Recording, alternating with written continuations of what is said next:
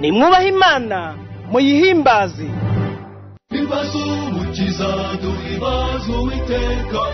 Muramyi yaramye ijuru n'isi n'inyanja n'amasoko.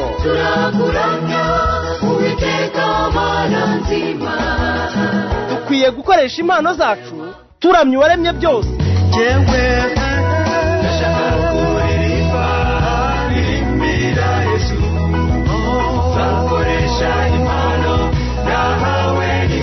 Mu ndirimbo, mu mivugo, kwandika ibitabo ndetse no gushyira mu ngiro ibyo tuvuga.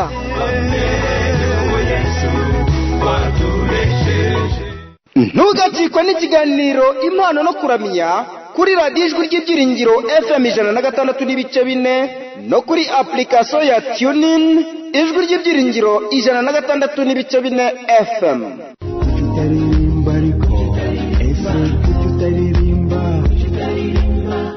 Soza akazi kawe k'umusatsi kare ukurikirana ikiganiro Impano no kuramya.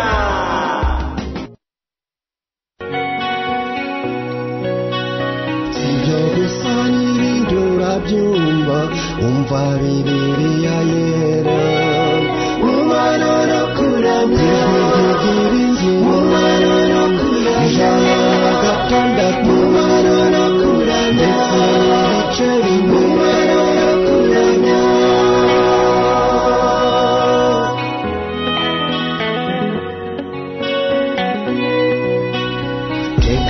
Twumve isaha y'abanyempano abavuga imivugo batoza b'amakorari abandika ibitabo basoma Bibiliya abafite impano zimwe zitandukanye n'ijwi ry'ibyiringiro Nishwe ry'ibyiringiro Ibyo gusa n'ibindi urabyumva umva Bibiliya yera Impano no kuramya Impano no kuramya gatandatu Impano no kuramya Impano no kuramya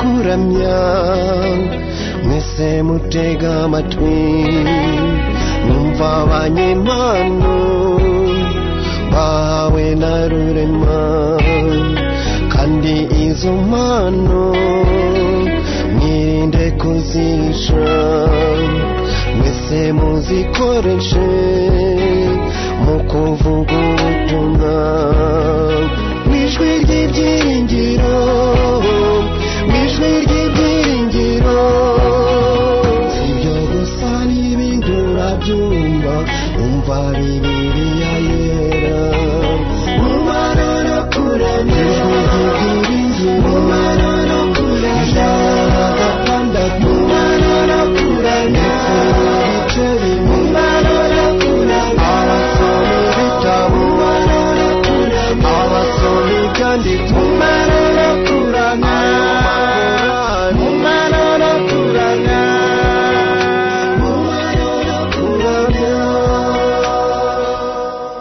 Yitwa Celestin Eugene yaririmbye indirimbo ayitura ikiganiro Impano no kuramya maze tukayinjirana mu kiganiro. Imana imuhumugisha namwe abayikunda tuzi ko muri benshi mumaze no kuyifata mu mutwe. Imana ibahumugisha.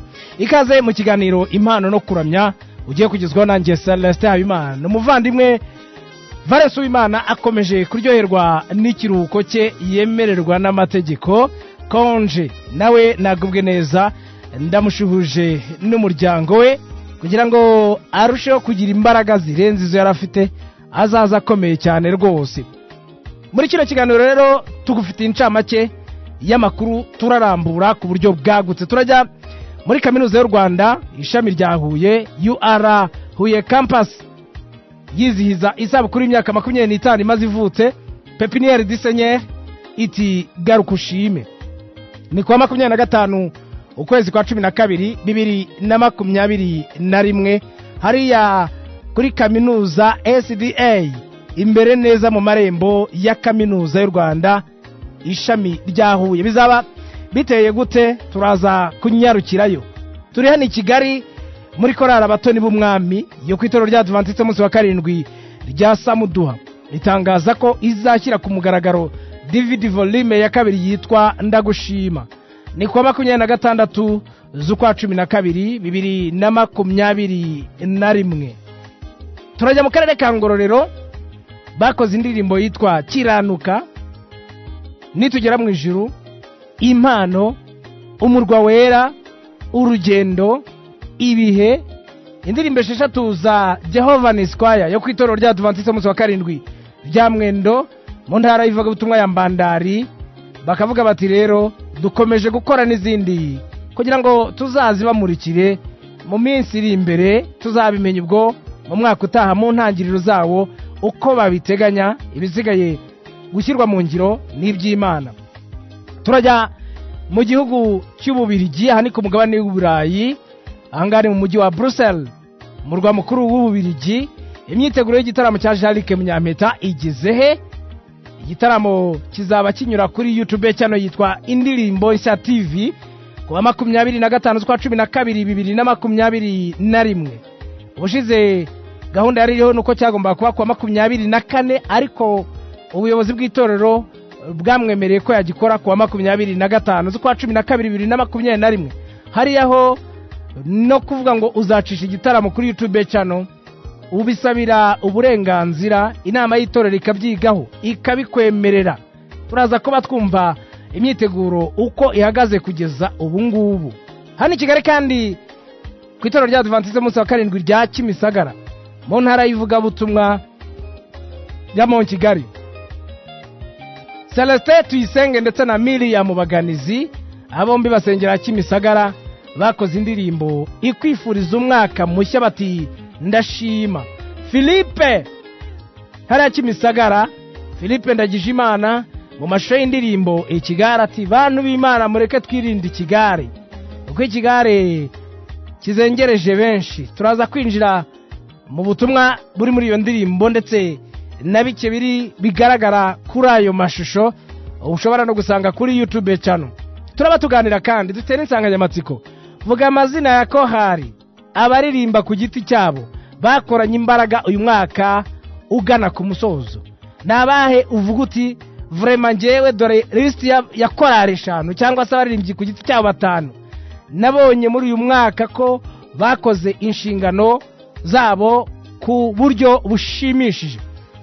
Igitekerezo cyawe turagisoma, ubutumwa bwawe buragera kuri ba nyir'ubwite bakoze icyo gihangano, hanyuma bashimishwe nabyo.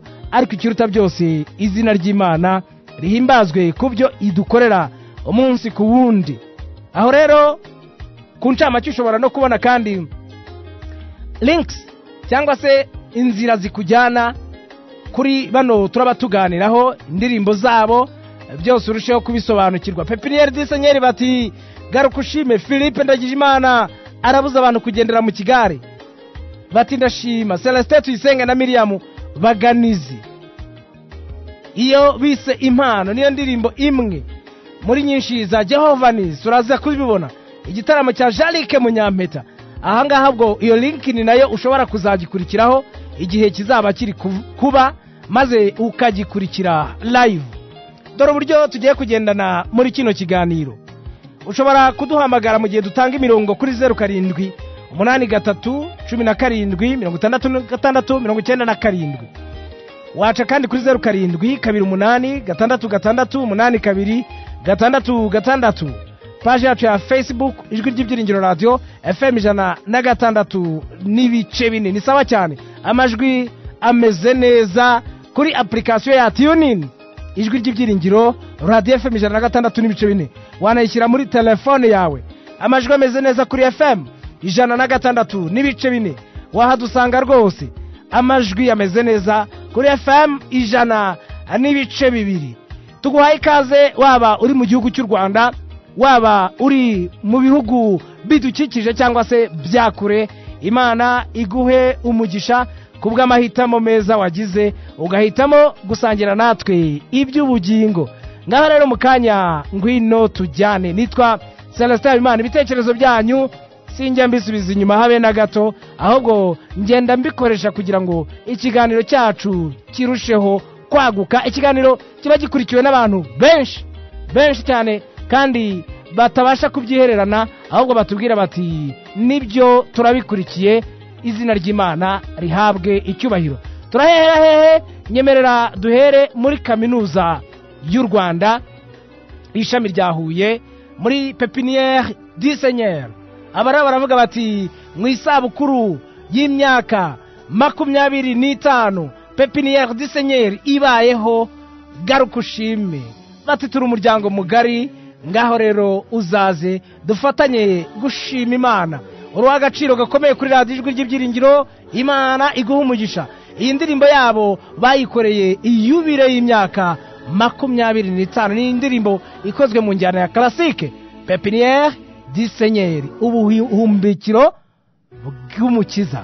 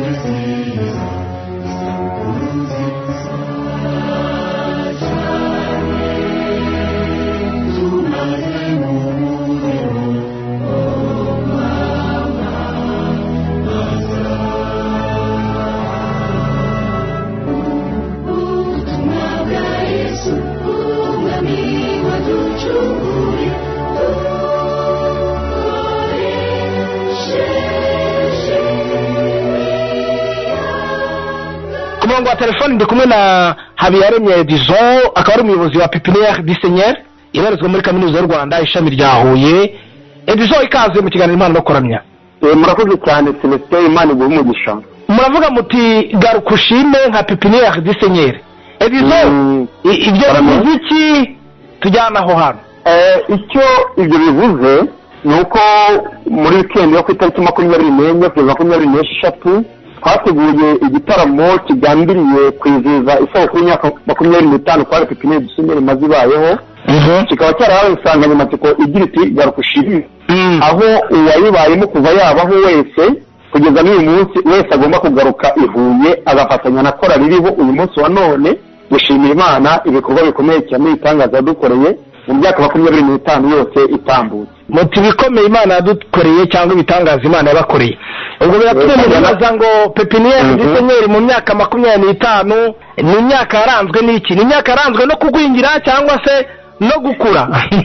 Oya, ntabwo yaranzwe no kugwingira kuko ntabwo bidde bibaho muri kwa Pepiniere du Seigneur, ndetse nanavuga yuko nubwo hagiye habaho impinduka zinyuranye mu mibereho yerekeranye na kaminuza n'iy'abanyeshuri ubwabyo, ibyo ntabwo bigeze bitubera inzitizi yatuma kwa Pepiniere du Seigneur idakomeza gukura ijya imbere mu murimo w'ubutumwa yahamagariwe gukora muri iyo myaka yose maze, ndetse tunafite imbere yacu mu gihe cyose dutegereje ko Yesu umwami wacu agaruka. Ubwo rero bivuze yuko mu myaka yaturanze 25 kwa Pepiniere du Seigneur ntabwo igeze ibyingira, ahubwo yarushaho gukura ijya imbere kuko usanga ahubwo yarakuze cyane mu buryo bunejeje cyane mu murimo w'ivugabutumwa. Gukura kwayo mu mutanga inshoza yabyo mugaragaza iki ko ari iki kigaragaza ko kuko yakuze? Hari ibikorwa byagaragaza ngo koko ibi biragaragaza ko imyaka 25 itabaye impfabusa. Dizon, nshobora kubishyira mu rwego rw'ibiciro bya kuri 3 n'ubundi bisa nkaho biranga imikorere y'itorero muri rusange ku byerekeranye navuga mu buryo bw'iby'umwuka, mu buryo bw'umubiri ndetse no mu buryo buri sociale. Yembe kiza muri izo mpande zose kwa eshatu rero niho mvuga ko korali Pepiniere du Seigneur yaba yarakuze cyane. Mvuze mu buryo wenda bw'iby'umwuka, navuga yuko kwa Pepiniere du Seigneur muri myaka 25 nko mu mwaka wa 2016 mbere yuko ryavuna TMI river Pepiniere yabanje gukora ivuna ryayo mu itorero rya kaminuza aho yagize umusaruro ndetse abantu 95 bose bakiyara kandi bakinjira mu itorero tukanashimira Imana ko kugeza uyu munsi wa none iyo tugiye gukurikira amakuru yabo dusanga bose bagishikamye mu byo kwizera wenda uretse nk'abantu bake bahuye n'inzitizi abandi bakaba babivamo ariko ntabwo barenze abantu 590 bari bakijwe icyo gihe. Ikindi nkavuga yuko navuga ko kuri Pepiniere nk'uko n'ubundi yitwa ubumbikiro bw'umwami usanga mu mikuru y'umwuka nubundi nk'igihe cy'amatora y'itorero yabaye ubusanga n'ubundi muri Pepiniere du Seigneur habonekamo umubare munini cyane w'abantu bagiye gutorerwa inshingano zinyuranye mu itorero ugasanga bagize uruhare rukomeye cyane mu iterambere ry'umurimo w'Imana mu itorero n'ubundi tubarizwamo rya kaminuza kandi wanakurikirana abarangiza aho bageze mu matorero babarizwamo ugasanga n'ubundi barakomeza gukora umurimo w'Imana mu makorari binjiramo mu itorero ugasanga mu by'ukuri ko umurimo w'Imana akomeje gukorwa n'abagiye banyura muri Pepiniere du Seigneur aho ni mu cyezo cy'iby'umwuka kandi bari ugasanga natwe abayihuye ntitwigeze ducogora mu murimo wo kujya gutera inkunga andi matorero mu kuvuga ubutumwa mu ndirimbo mu bitaramo binyuranye nubwo bimeze nabi muri iki cya covid ariko ntibyaje biducogoza kuba twajya mu matora tuzengutse Butare Huye tujye gukora umurimo w'Imana mu buvuga butumwa gusa ku by'umwuka muri iki gihe cya covid twakumye mu gukora gato cyane nacyo sinabura kukivuga kuko twari twarateguye ko mbere y'uko imyaka 25 igera tukizihiza isabukuru yayo twari twarifuje gukora ivuna ahantu yita Igisagara bikaba byari ivuna byari kuba ari nk'ivuna ngando aho abagize kwa Pepiniere du Seigneur twari kugenda tugaturayo mu gihe cy'ibyumweru 2 dukorerayo imirimo y'ivugabutumwa ariko tunafasha mu bikorwa by'iterambere abaturage bo muri Gisagara tubafasha gukora imirimo y'igikoni tubigisha kugira ubuzima bwiza ibintu nk'ibi byari byarateguwe ariko COVID-19 iza kwicamo icyuho bituma bisaba ariko twari twabyifuje ko byagomba gukorwa kugira ngo umurimo w'Imana ukomeze kwaguka kandi ukozwe na Pepiniere du Seigneur none mu bikorwa sociale navuga ko mu myaka 25 Imana yabanye natwe cyane kuko byibura mu mwaka wa 2015 13 17 twari twarihaye intego yo kuremera umwe mu baririmbyi bacu wari ufite ikibazo cy'imibereho aho twabashe kumwubakira byibura inzu ihagaze asaga miliyoni 6. Iyo nzu narugiye birahari nk'igikorwa mu by'ukuri twishimira ko myaka 25 Pepiniere du Seigneur yabashije kugeraho kandi twagiye tubasha kunganira abanyeshuri bagendaga bagira ikibazo cy'imibereho abagize ibibazo bya buruse ugasanga turabunganiye babashe kubona amafunguro batunga abagize ibyago tukaba bugufi abagize ubukwe tukuganira hagati yacu uburyo bona ko gushyigikirana ari umurimo w'ibanze ushyizwe imbere mu rwego rwa Pepiniere du Seigneur kandi tukajya n'amahirwe yuko dufite umubare munini cyane w'abantu banyuze muri Pepiniere du Seigneur uyu munsi wa none bubatse imiryango bagize umugisha bakabyara bakafite abana ibyo rero bakora mu rwego sociale twarakwize cyane. Hanyuma Edison nk'iyo mugenekereje kubara umuryango wa Pepiniere du Seigneur mubara nko mu mibare ingana gute mukurikira abo banyuzemo abo bashakanye nabo abo bagiye bakomeza nyine kwaguka Pepiniere du Seigneur muyibara gute sinzi niba iyo mibare ishoboka hano yinjije gukora kuko buri mwaka tugerageza kwandika abanyamuryango dufite n'abinjiye bashyashya usanga imibare dufite uyu munsi wa none dufite abanyamuryango basaga 600. A big family cyane kuko urumva guhera mu mwaka wa 1996 kugeza amagingo kandi banyuramo kandi iyo ugenekereje ugahera ku myaka ya 2015 twagiye tugira abanyamuryango binjira muri korali buri mwaka bari hejuru y'abantu 30 kuko nk'uyu mwaka ubu twavuga yuko abanyamuryango bashya binjiyemo bonyine gusa bari baje kwiga muri kaminuza binjiyemo abanyamuryango bashya 38. urumva rero iyo myaka yose itambutse urabona ko abanyamuryango mu by'ukuri bakora bagiye bakura mu buryo bunejeje cyane.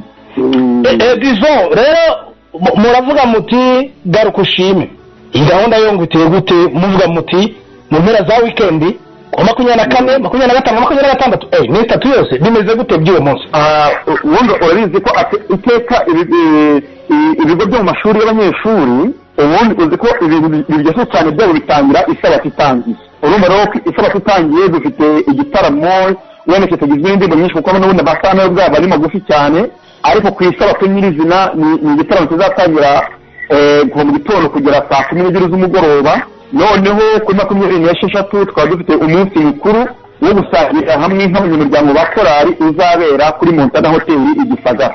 Umunsi wa nyuma kuri 26 tuzakorera kuri Montana Hotel Igisagara. hanyuma kisa nyirizina hari igitaramo tuzaba turi kumwe na Vumiriya uri afite Imana. umugabo uri kuririmba neza by the way. Reka mentioning bari kuririmba neza. Nkabona na Pepiniere du Seigneur ndi kubona ibintu byiza cyane uwo munsi. Byiza cyane cyane rwose. Niba muzafatanya gusa andi makorere kugeza ubu ngubu kubera ikibazo kiro cy'ubutumire n'imigenderanire ya field n'izindi field kiracyatugoye cyane kubona ko izindi dufatanya. Ariko dukwiza ko Imana ufashwa n'Imana handi makorere tushobora kuzabana nayo muri uwo munsi nubwo tutaramenya ngo nayahe nyirizina kugeza amagingo. Izaho muri kaminuza ntabwo muzaba muri kumwe ntazimere y'abadiri mazi ya super singers n'izindi turi kumwe na super singers na nibagiye kwikubwira. Ariko turi kumwe nyirizina muri make ubona ko ni Pepiniere du Seigneur super singers ndetse na Munyampeta cyane cyane ko uwo munsi n'ubundi haza barimo n'ijambo ry'Imana tuzatangira aho tuganya kuzaba turi kumwe n'umubwiriza Izere Parfegera mu gutangira isabato ndetse no kwisabato yose nyirizina ku buryo ubona ko kizaba gitara mu by'ukuri kuko kizaba kiri mu mwuka wo kuvuga ngo Garuka Ushime. Abanyuze muri Pepiniere du Seigneur abahanyuze tukayikunda tugakora ibihangano byayo yewe hari n'abashobora kuba bari hanze bibwira ko hari abantu bagira umugisha bwo kuba muri Pepiniere uyisa wenda bakaba baba muri diaspora. Ubutumwa bw'umuntu buhe muyobozi wa Pepiniere du Seigneur ubutumire bwabo ni iki mwabwira specifically kijyanye no kwizihiza imyaka 25 bayita yubiro. Urumva kugeza amagingo iyo ubona umwana nk'ubu ngubu aje muri korali mu mwaka wa 2020 akumva ngo kwa Pepiniere du Seigneur mu myaka 25 urumva ko asongeye kubona abantu bayibayemo abantu baririmye nk'indirimbo yitwa ijambo rya Imana. Ni indirimbo ikunzwe cyane kuri radio ijwi ry'Ibyiringiro ikunzwe n'abantu kugeza uyu munsi wa none uretse ko abantu bayumva itangirira ijambo ry'Imana ariko ntabwo abenshi bazi ngo iyi ndirimbo ari mu ko ari jindo gusa yakozwe gusa ntabwo bazi aho ubu abantu benshi bagiye no kuzabona live iyo ndirimbo irimo kuririmbwa kandi kabirimbwa nyirizina n'abantu bayirimbye kuko abantu benshi bazi ko ari akantu gato cyane abanyamakuru baradijwe by'Ibyiringiro mwateriye mugashyira ahantu kugira ngo kajye kabanziriza ijambo ry'Imana. Hari n'indirimbo yitwa Ipatimo ubu ngubu ikunzwe n'umubare munini cyane w'abantu. Izo ndirimbo rwose mu by'ukuri zizaribwa mu buryo buri live. None rero wavuze mu buhumbikiro sene nitwe mu buhumbikiro rero ikunzwe cyane mu by'ukuri. Izo zose rero ni indirimbo tuzarimba live abantu bose bakabona. Ariko hari indi noneho yateguriwe yubire indirimbo iri mu buryo buri classique nayo rwose nibwira ko abantu bazaryoherwa. Ntabwo ko ari igitaramo ndetse urumva abantu babaye muri Pepiniere du Seigneur bo mu gihe cyatambutse. Ubwo nakubwira uburyo yagiye ikura nabo bakeneye kubona uburyo bayirimbagamo muri za 96 97 muri za 2 bakamenya n'uburyo muri 2020 korali irimo kuririmba no mu buryo buryoshye amajwi asohoka uvuga uti ngaya amajwi koko aryoheye amatwi kuko urabizi neza ko ubundi bavuga ko la musique est l'ensemble des sons agréables à l'oreille. Ni uruhurirane rw'amajwi aryoheye amatwi bivuze rero ngo umuntu wayibayemo mu myaka 25 itambutse agomba kuzaza akiyumva noneho uburyo ki amatwi yazaryoherwa n'amajwi meza aririmba n'ubuhumbikiro bw'umwami cyane rwose kandi nawe bikazamubera umunezero wo kubona urumva tunakeneye kubona umuntu wayibayemo uyu munsi none yarubatse umuryango akaza afite umugore n'abana afite umugabo n'abana urumva koko atayigaruka Ushime Celestin. Ubwo mu mwanya w'ubusabane abantu bazajya banagira uburyo bashobora kuvuga icyo bungukiye kuba muri Pepiniere du Seigneur. Nicyo gituma twateguriye umunsi wihariye wo ku itariki 26 aho buri muntu azavuga ibihe byiza agiye muri Pepiniere du Seigneur icyo yayungukiyemo ibikorwa bitangaje Imana yamukoreye kugeza umunsi wa none afite none bigakumbuza n'umwana uri kumwishuri mu wa mbere uyu munsi wa none kuzakura afite intumbero n'icyerekezo cyo kutagira ikintu kizamuca intege mu murimo w'Imana. Reka twishimire cyane Egizo Habiyaremye umuyobozi wa Pepiniere du Seigneur. Murakoze cyane Imana iduhara umugisha Celestin. Murakoze cyane.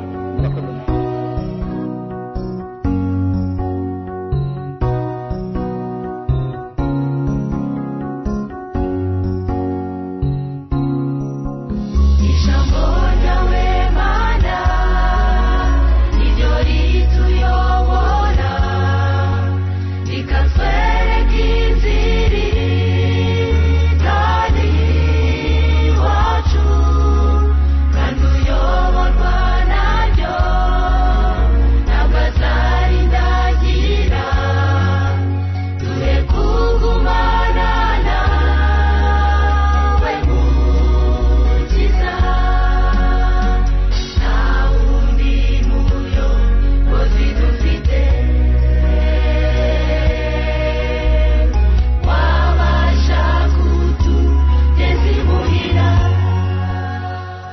iyo ni Pepiniere du Seigneur ibarizwa muri kaminuza y'u Rwanda ishami rya Huye. Indirimbo yabo yiswe ijambo ryawe inakoreshwa hano kuri radio ijwi ry'Ibyiringiro mbere ndetse na nyuma ya buri kibwirizwa kinyura hano kuri radio ijwi ry'Ibyiringiro. Reka nkubwire ko buriya ntago bikorwa gutyo gusa kwisanga indirimbo yawe iri muri jingo. No usanga indirimbo yawe yaje muri jingo z'ibiganiro bya hano kuri radio ijwi ry'Ibyiringiro, tuba tugutumye ngo kora ibyiza kurushaho. Pepiniere du Seigneur rero mu myaka 25 bati ni umuryango twarerewemo, mu muryango twakuriyemo mu bijyanye n'ingeri zitandukanye z'ubuzima, abahanyuze bagaragara mu nshingano zitandukanye hano muri kaminuza, abahanyuze bagaragara mu nshingano zitandukanye mu itorero hirya no hino aho bagiye berekera. Abahanyuze barahamagarwa kugira ngo bagaruke bashimira Imana yabahaye nyine ayo mahirwe yo kunyura muri Pepiniere du Seigneur. Na amahirwe kunyura muri Pepiniere du Seigneur, na amahirwe n'umugisha ukomeye cyane, hari byinshi bigiyemo. Kwa 24 kwa 25 nyirizina ndetse no kwa 26 banasabana bavuga bati dore ibyo Uwiteka yadukoreye, dore ibyo nungukiye mu kubarizwa muri Pepiniere du Seigneur, dore ibyiza nagezeho bitandukanye bitewe n'uburere n'indangagaciro navanye hano muri Pepiniere du Seigneur. Bazaba bari kumwe na Jasper Singers ibarizwa hariya muri kaminuza y'u Rwanda ishami rya Huye. Vumilia Mfitimana nawe azaba ari kumwe nabo ndetse na Pepiniere du Seigneur nyirizina baririmbira Imana. Iyi stage ndabona izaba imeze neza, gukuririmba kuzaba ari kwiza cyane kuko bazaba bari kumwe bose n'abahanga. Iyi Pepiniere du Seigneur n'abahanga bakora indirimbo nziza kandi nyinshi. Ukavuga uti vraiment aha harimo kwita ku bintu. Abaririmbyi tujya tubabwira kenshi mujye mwita ku bihangano byanyu, ntabwo ari inshinzi umwe ndasakara. Ite ku gihangano cyawe ugikurikirane umunsi ku wundi kugeza ubwo ubona igihangano cyiza ku buryo n'abazacyumva bazavuga bati warakoze Imana kubw'iki gihangano cyiza. Pepiniere du Seigneur Vumilia ari gukora cyane, nawe Imana imwongera imbaraga, ndetse na Jasper Singers ejo bundi ngira ngo ni kwisabato ibanziriza iyashize iyejo bari gukora nabo bari mu gitaramo cyo gukusanya inkunga yo kubaka urusengero kaminuza ya SDA. Ejo Mary Melody nabo bakoze igitaramo cyiza cyane cyo gushima Imana, barambwira bati cyitabiriwe cyari cyiza. None kwa 25 Pepiniere du Seigneur nayo izaba iri gukora, nta gushidikanya turizera ko bazagira igitaramo cyiza. Imana ibaho umugisha Pepiniere du Seigneur, buri kimwe kizagende neza, sonorizasiyo iteguye neza, abaririmbyi bafite ubuzima bwiza, hanyuma kuririmba byateguwe bikagenda neza cyane, kuvuga ati tuzaba turirimba live. Reka tubashime cyane mu kanya ndaje dukomeze.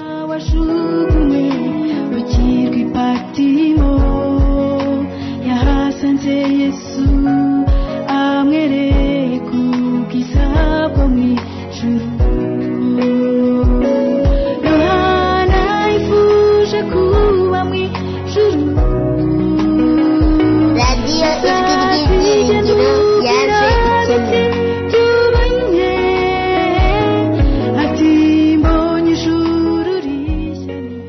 Muri updates dufite kandi Happy Jessica nishimwe mu mashusho y'indirimbo ye ishema ry'ababyeyi, wayabona kuri YouTube channel Jessica cyangwa se ukandika kuri YouTube channel ukandikamo ngo ishema ry'ababyeyi by Happy Jessica nishimwe. Ayo mashusho urayabonaho ni meza cyane, tuzabigarukaho butaha. Kugana Yesu y'Imuhanga mu mashusho y'indirimbo himbazwa bakorewe na J Pro, ni ya Jessica yakozwe na J Pro. Sozi Joram, mwarimu Sozi Joram muri Uganda, indirimbo ye yitwa Komeza icyo ufite. Kuri YouTube channel ye ikaba yamaze kugeraho Komeza icyo ufite. Amashusho uraza kuyireba kuri YouTube channel uramenya byinshi. Ishimwe Jean Pierre abarizwa ku itorero rya Adventiste munsi wa karindwi rya Kayonza mu ntara y'ivugabutumwa ya Kayonza. Mu ndirimbo ze ebyiri azaza ndetse na yaranduhuye. Ndabona hano n'urwandiko rw'itorero Seventh Day Adventist Church tariki ya 18 z'ukwa 12 2021 Kayonza District Kayonza kuwa bagashyira amatariki impamvu. Bwana muyobozi wa radio ijwi ry'Ibyiringiro, turabasuhuza mu izina ry'umwami wacu Uwiteka bahire. Tunejejwe no kubandikira ibaruwa tugira ngo twemeze ko uyu Ishimwe Jean Pierre kwari umwizera mu itorero rya Adventiste munsi wa karindwi rya Kayonza ugendana na gahunda z'itorero, akaba ariyo mpamvu tumuhaye iki cyemezo kuko yifuza kuzana indirimbo ze kuri radio mubereye umuyobozi. Tubashimiye uko muri bumwakire ngo dufatanye kwamamaza ubutumwa bwiza bw'ubwami butazahanguka. Mwene so muri Kristo Pastor Ndacyayisenga Emmanuel, muyobozi w'intara y'ivugabutumwa ya Kayonza, yasinye ndetse atera kashe kuri iki cyemezo kimwemerereye umuvandimwe kugeza ibihangano bye hano. Nawe uzabigenze gutyo tuzakwakira na yombi maze ibihangano byawe bikore mu murimo w'ivugabutumwa. Reka twerekeze hariya Isamuduha korari yitwa Abatoni b'Umwami kuwa 26 bazaba bavuga bati mwakiri CD, mwakiri DVD volume ya 2, mwumva ubutumwa buyirimo. Ubiteguwe gute? Bizagenda gute? Mugenzi wacu Valence Uwimana yanyarukiyeyo maze aganira nabo binyuze mu buryo bw'ikoranabuhanga.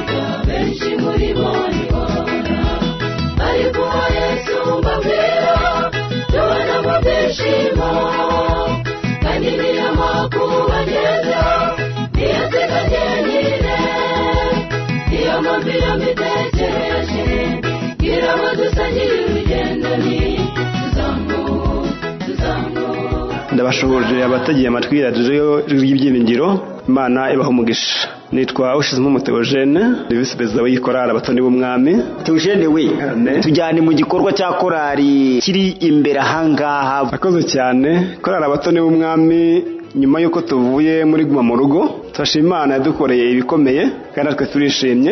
Mbere yuko dusoza uyu mwaka wa 2021 twifuje kubamurikira DVD volume ya 2. Ni volume ije itinze kuko twifuza kuyimurika mbere ya Covid irayihagarika. Dushimye Imana rero yuko tubashe kuyisubukura kandi tugatumaze kuyirangiza, tukatwiteguye kuyiha abakunzi bacu. Iriho indirimbo zingahe? Iyi DVD iriho indirimbo 10. Mukaba mwarayise ngwiki? Iyi DVD twayise Ndagushima Mana.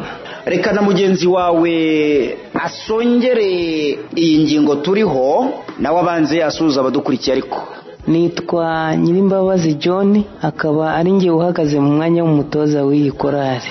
John, nk'umutoza ndagira ngo uvuge ku butumwa buri muri izi ndirimbo z'amashusho mugiye gutangariza isi yose, bugiye gutangariza abakunzi b'ubutumwa bwiza bunyuze mu ndirimbo. Izi ndirimbo twitiriye Ndagushimira, twahereye ku gushima Imana kuko tumaze igihe mu bihe bikomeye birimo ibihe bya Covid aho tutahuraga. Turashima Imana cyane ko twabashije guhura. Zikomeza zibamo ubundi buhanuzi ndetse n'inkuru nziza y'umwami wacu Yesu, zikumbuza abantu ko ijuru riri hafi twenda gutaha. ariko arabari kwitegura bavuga bati tuzitegurira tutari mu nsengero, ntacyo mubatekerezaho? Yego, abo bantu koko barahari, nabo turabatekerezaho, ariko tubabwira ngo mugaruke mu rusengero, mugaruke twongere duhimbaze Imana yacu. Turabivuga tunahanitse cyane, tubakumbuza kugaruka kugira ngo twitegure dukomeze umugambi wo kwitegura. Urakoze John. Na mugenzi wawe nawe arasuza abadukurikiye maze dukomeze kuri iyi ngingo turiho. Ndabasuje cyane, nitwa Mbabaremure Elia. Kugeza ubu imyiteguro ihagaze ite? Imyiteguro irarimbanije cyane, kuko ubu ngubu icyo twimirije imbere ni uguteguriza abantu ko Yesu agiye kuza. Kandi nibyo twiyemeje abatoni b'umwami. Kuri uwo munsi muzaba muri guhimbariza Imana, ni isamuduha ku rusengero nkuko ariho dusanzwe tubazi mubarizwa, cyangwa arahandi hantu mwateguye? Aho turimo dukumbuza abantu kuzaza kwifatikanya natwe ni ku itorero ry'Abadivantisiti umunsi wa karindwi ya Samuduha. Reka duhe ikaze kandi wa data Gracieuse, nawe uri umuririmbyi muri korali. Muraho neza? Muraho neza, tumeze neza, turiteguye igitaramo neza, turabararitse ahubwo muzaze mwese. Twabitangiye. Hanyuma nibazaga nti mu buryo bw'ikoranabuhanga korali ihagaze ite, ibi bihangano ise biri kubonekaho, abantu bazabasha kuba babisuraho, bimeze bite? Mu buryo bw'ikoranabuhanga dufite YouTube channel ariko iracyari nshyashya, ntago turashyiraho indirimbo nyinshi, ariko nubwo twakererewe kuzishyiraho tugiye kuzishyiraho, zaba iza mbere zaba nizo muri no DVD tugiye gusohora, ku buryo nyine tuzagendana n'igihe nkuko nandi makorara bigenza, cyangwa se abandi bose bifuza kumenyekanisha ibihangano byabo. Mu buryo bwo kuvuga ubutumwa haba hanze haba mu gihugu, tugiye kuzishyiraho vuba cyane. Utazabasha kuza mu gitaramo, iyo DVD agiyeho kuri YouTube channel akareba abatoni b'umwami kwaya Samuduha, azayizibonaho mu minsi mike. Kurara abatoni b'umwami, strategy nshyashya nizihe ugereranyije na mbere ya COVID-19? Urabona ko ibintu byarahindutse. Mbere ya COVID wenda nk'amasede yarakoraga cyane n'ibiki, ariko nyuma yaho bitewe n'aho iterambere rigeze, urabona ko ari imbuga nkoranyambaga cyane ziri gukoreshwa. Nubwo dusa nkaho twakererewe, ariko kibi ni uguhera. Tugiye gushyiramo imbaraga nyinshi ku buryo tuzagera ku rwego rushimishije, dufashijwemo n'Imana cyane cyane. Ntabwo twavuga ngo tuzabyishoboza, ariko Imana twizeye, Imana yadushoboje byinshi, tuzi ko izadushoboza n'ibindi biri imbere.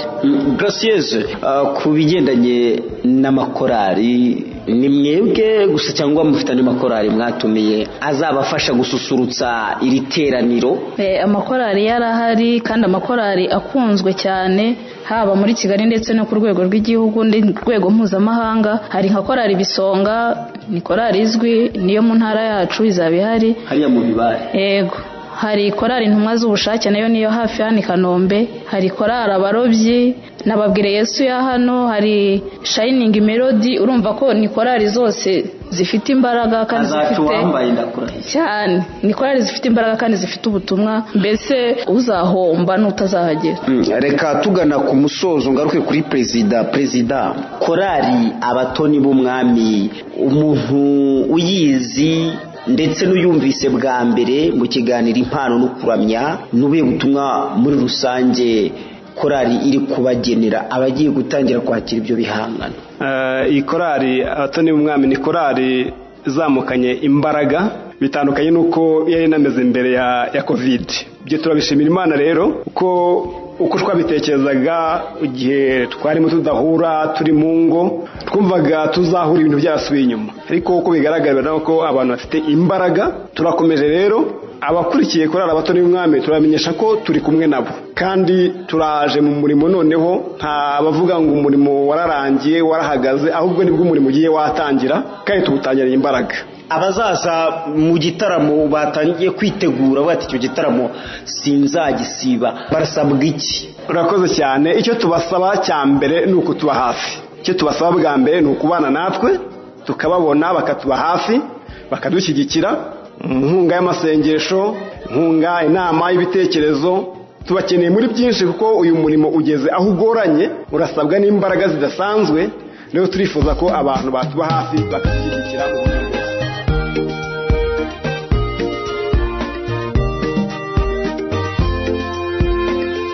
radiyo ijwi ry'ibyiringiro yaje ikenewe. Yemwe bagenzi mugane Siyoni mwumve impanuro, Rugana uhanura incezi wabo genda hanuye, garuka neza mu nyandiko, rebe neza kuhamanya nayo, dusanga harimo ikinyuranyo, wisuzuma utaruhira ubusa, kuko abagenzi bagana Siyoni bazinjira ari n'amakemwa, turasabwa kumva neza iri jambo tukava mu isi tugataha. Mbese dutegereje iki cyerekana ko ari bugufi, n'ukuri dore ibimenyetso, kubana kw'abahuje ibitsina, ubusambanyi bwabaye bizinesi, icyanyi bwabaye kwikiza umwanzi, kutumvikana kw'abubatsi inzu, bana wabyawe ntacyumva ababyeyi, mu buyobozi ni bomboribombo, turasabwa kumva neza impanuro tukava mu isi. Abatoni b'umwami bati uzaze ubane natwe ko wa 26 azaba ari kwa mbere w'isabato dimanche, maze dufatanye kuririmba nawe wirebere ibyiza biri ku mashusho ya DVD volume ya 2, aho tutazaba turi twenyine. Bati kandi nta gushidikanya buri kimwe kizagenda neza, ndetse neza cyane turabyizeye. Benshi rero dukomeje kubana mu kiganiro tubaha ikaze, bira amahire komera cyane, Imana iguhe umugisha.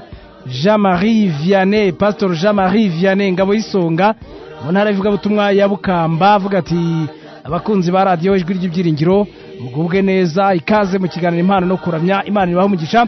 Ati iki kiganiro nikijya kincika, ari ikintu muvuze gikomeye kijyanye no gukora igitaramo kuri YouTube, nabi wacu bakwiye kubyigiraho, kandi n'igihe bitagera iyo bakirinda gukoresha abo tudahuje kwizera cyangwa abari mu migayo.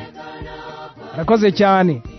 Rutebuka Calixte mwijwi rirenga yahariya mwizindiro korari yaho, nakomere cyane nawe uyobora Byiringiro, uwitwa Byiringiro Jean de Dieu Jean d'Amour w'Irurindo, Imana iguhe umugisha. Samuel Nshimiyimana w'Igitovu mu Gakenke avuga ati turi kumwe mu kiganiro impano no kuramya, nk'ibisanzwe sinakoraho urushinge, ati nubwo ndwaye ariko ntabwo nakuraho. Abahanzi bose cyane cyane harimo Vumiriya, Ndagijimana Philippe korari, harimo abahamya na Redenti, ati narababonye bakora cyane umurimo ukomeye, Imana ibahe umugisha. Edison komera cyane, twahirwaye Jeanne turushinge kuri FM 106.4 mba narushyizeho rwose, komera cyane. Philippe mu Bwiza ati iki kiganiro ni cyiza kiraryoshye ntikijya kincika. Bizimana Jean Paul hariya Inyagatare avuga ati ndabasuhuza cyane, ndi mu ntara ivuga butumwa Nyakigando ku itorero rya Kiboga muri Nyagatare. Ndashimira cyane amakorari ari gukora umurimo wo gushyira ibihangano byabo hanze, n'ukuri Imana ibongerera imigisha itagabanije, by'umwihariko The Guardians mu ndirimbo yabo nziza azaza rwose irahumuriza imitima yatentebutse, ndetse itwibutsa ko umwami Yesu ari hafi tugataha. Murakoze. ni umukunzi wanyu Jean Paul Bizimana. Dore hano yashyiraho na signature. Apolline ari hariya ka Mugore Ikarenge mu karere ka Rwamagana. Kubwa neza Albert Kanane komera cyane. Vestine w'amahoro Kabarondo komera cyane. Bosco muri Ambassadors Super Irusororo. Edison ari Mwendo mu Ruhango. Theo muri Believers. Ngabo Ferdinand muri Leta Zunze Ubumwe za Amerika Michigan. Ati iki kiganiro uko byagenda kose ndagikurikira. Timotheo Reberaho ari mu Gakenke uri kumwe natwe, Imana iguhe umugisha. Ndugu yangu Emmanuel Rusororo komera cyane. Scovia Prose Birungi. Pasteur Serize Mwangaza umuyobozi w'intara ivuga butumwa ya Gikondo ati ndumva nejejwe cyane na Pepiniere du Seigneur kubwiye myaka 25 imaze. Alexis ari kuruhuha. David Hagenimana Galilea mu ntara ivuga butumwa ya Kibuye hari Karongi. Serafe ari Nyabagendwa. Jean Pierre Ngezaho Imbabazi komera cyane. Witwa Twisenge Marakia ari Nyarubaka. ati korali Pepiniere du Seigneur ndayikunze cyane indirimbo ijambo ryawe ntabwo najyaga nsobanukirwa korali yayiririmbye none ndushijeho gusobanukirwa Celestin wakoze cyane kutugezaho gusa iyi korali umuhati wabo si ubusa ku mwami kandi ibikorwa by'urukundo bigira uwiteka ajya bibakomereza abatoni b'umwami isa muduha uwiteka abaha umugisha ati ku makorali rero yakoze neza kandi yitwaye neza uyu mwaka kugana Yesu yigahogo mifemo ya Kimisagara Redenti Lemskusi umuhanzi Vumilia Mfitimana korali abakorera bushake y'Iruyumba abahamya yo kumuhima Mary Melody yo muri kaminuza y'u Rwanda ishami rya Huye abo bose bakoze neza cyane uyu mwaka ati bagize neza Imana ibaha umugisha witwa ndaza kugaruka kuri buno butumwa bwanyu rwose turaza kubusoma mu kanya kugira ngo buri kimwe cyose gikomeze kugenda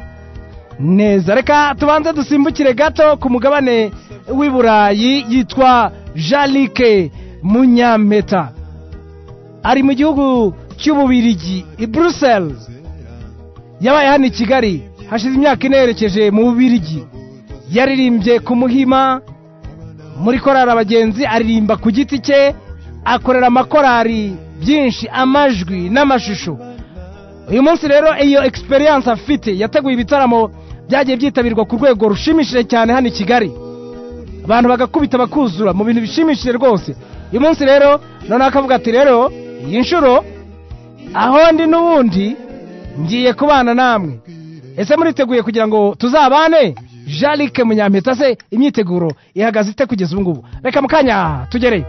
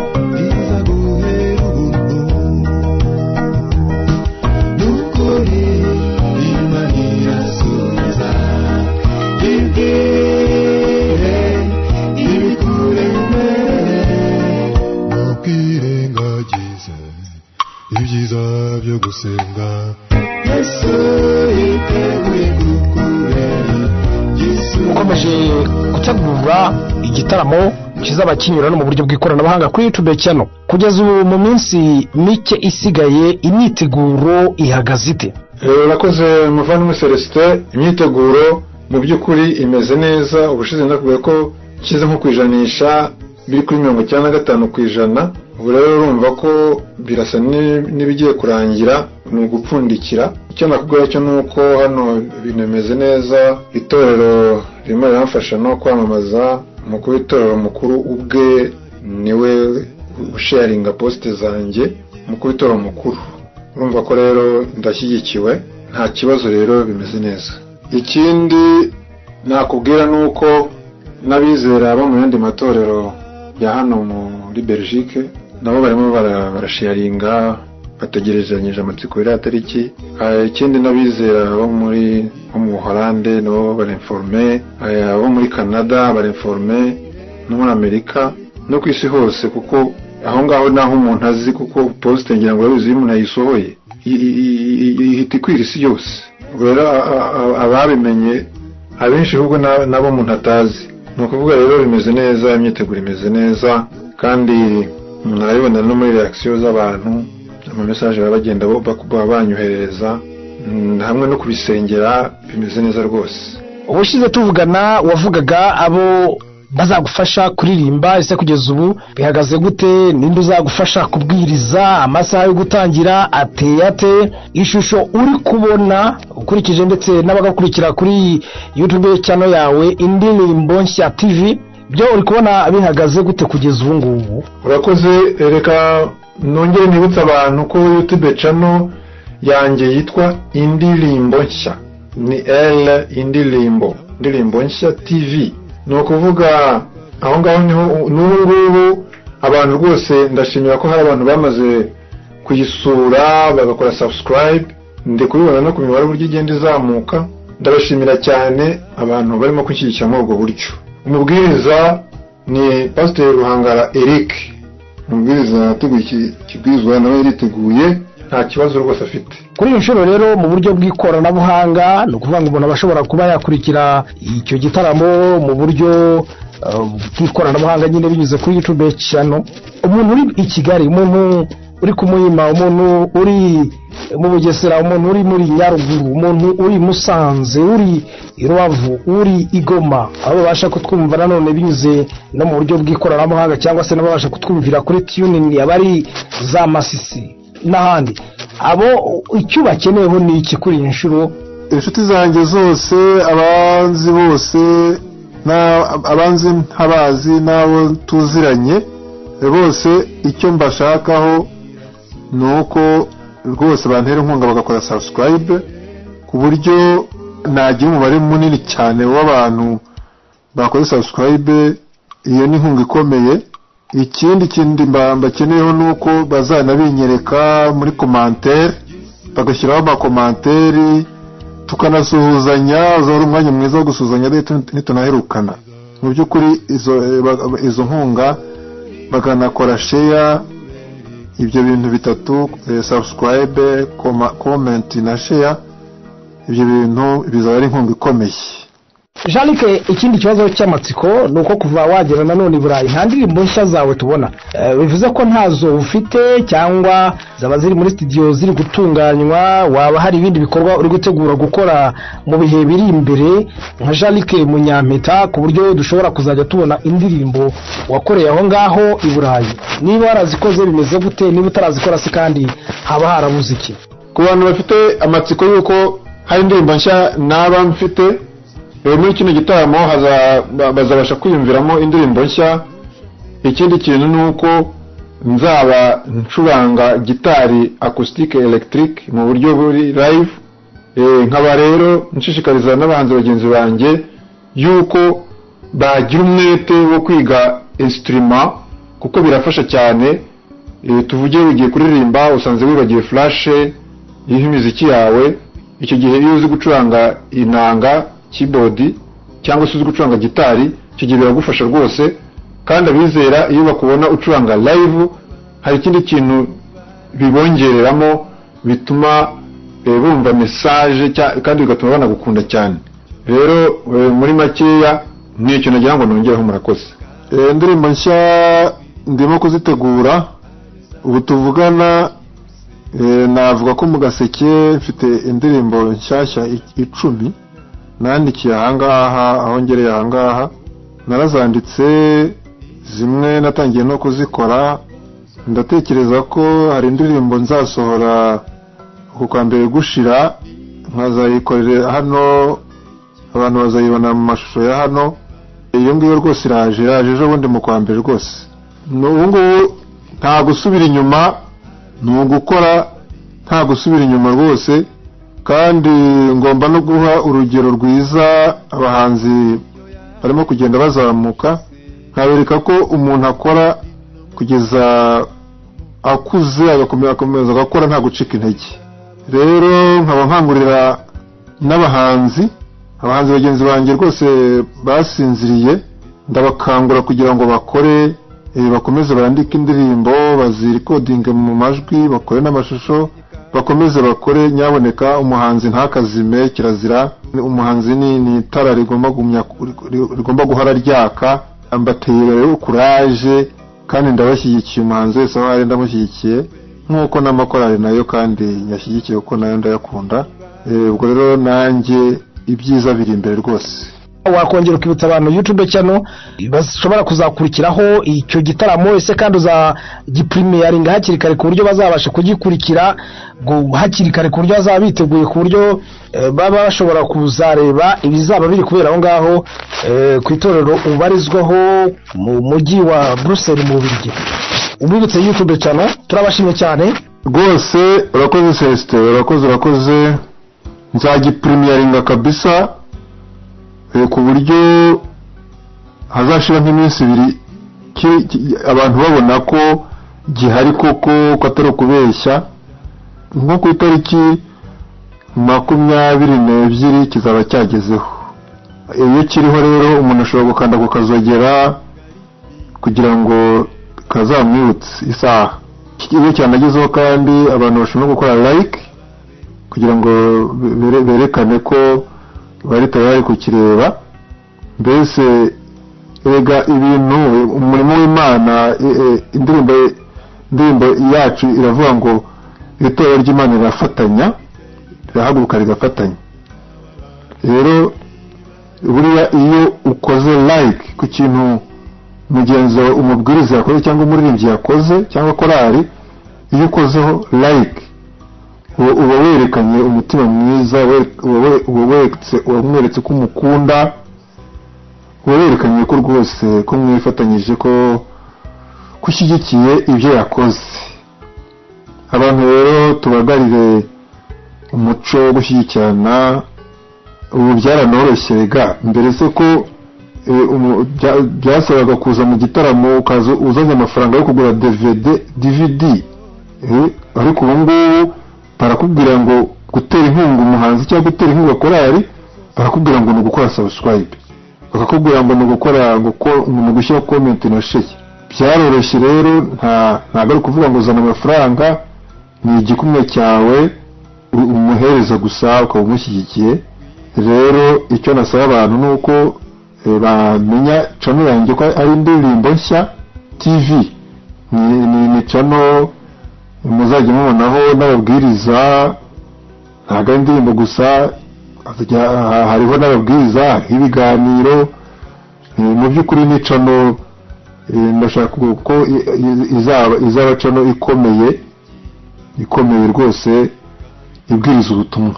Murakoze cyane, Imana ibahe umugisha mu gihe twitegura gusoza umwaka wa 2021 tuninjira mu mwaka wa 2022.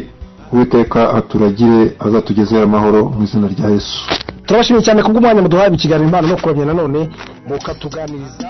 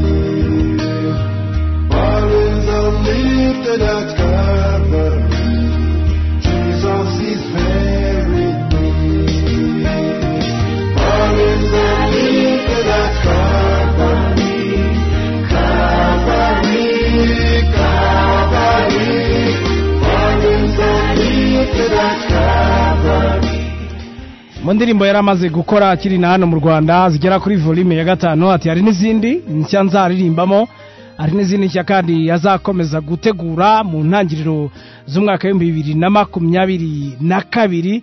Ati muzakomeza kubona ibihangano.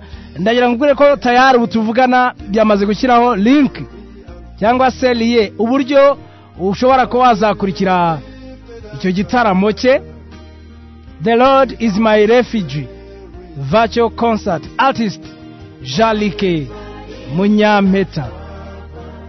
Avuga ati rero ikaze, azaba ari kumwe na korali La Vedette, azaba ari kumwe na Antwerp Praise Team, ndabona ari abazungu, azaba ari kumwe na Miguel Davis, Eric Ruhangara niwe uzabwiriza, M Gerard nawe azafatanya nabo kuririmba ku isaha ya saa munani ku isaha ngenga amasaha GMT. Turi imbere yabo amasaha abiri, nuvuga ngo hano i Kigali azaba ari ku isabato ku isaha ya saa 10 z'umugoroba 2 PM GMT, amasaha abiri imbere yaho.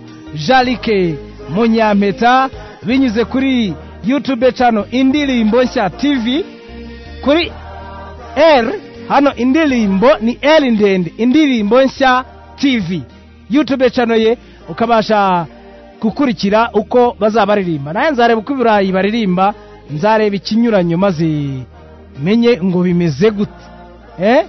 Nshaka kuzareba ikinyuranyo iburayi mu Bubiligi na hano iwacu bimeze gute, settings zimeze gute, amajwi, imicurangire live yaho imeze ite, tuyigereranyije niyo twabonye wenda ku Muhima, sibyo se?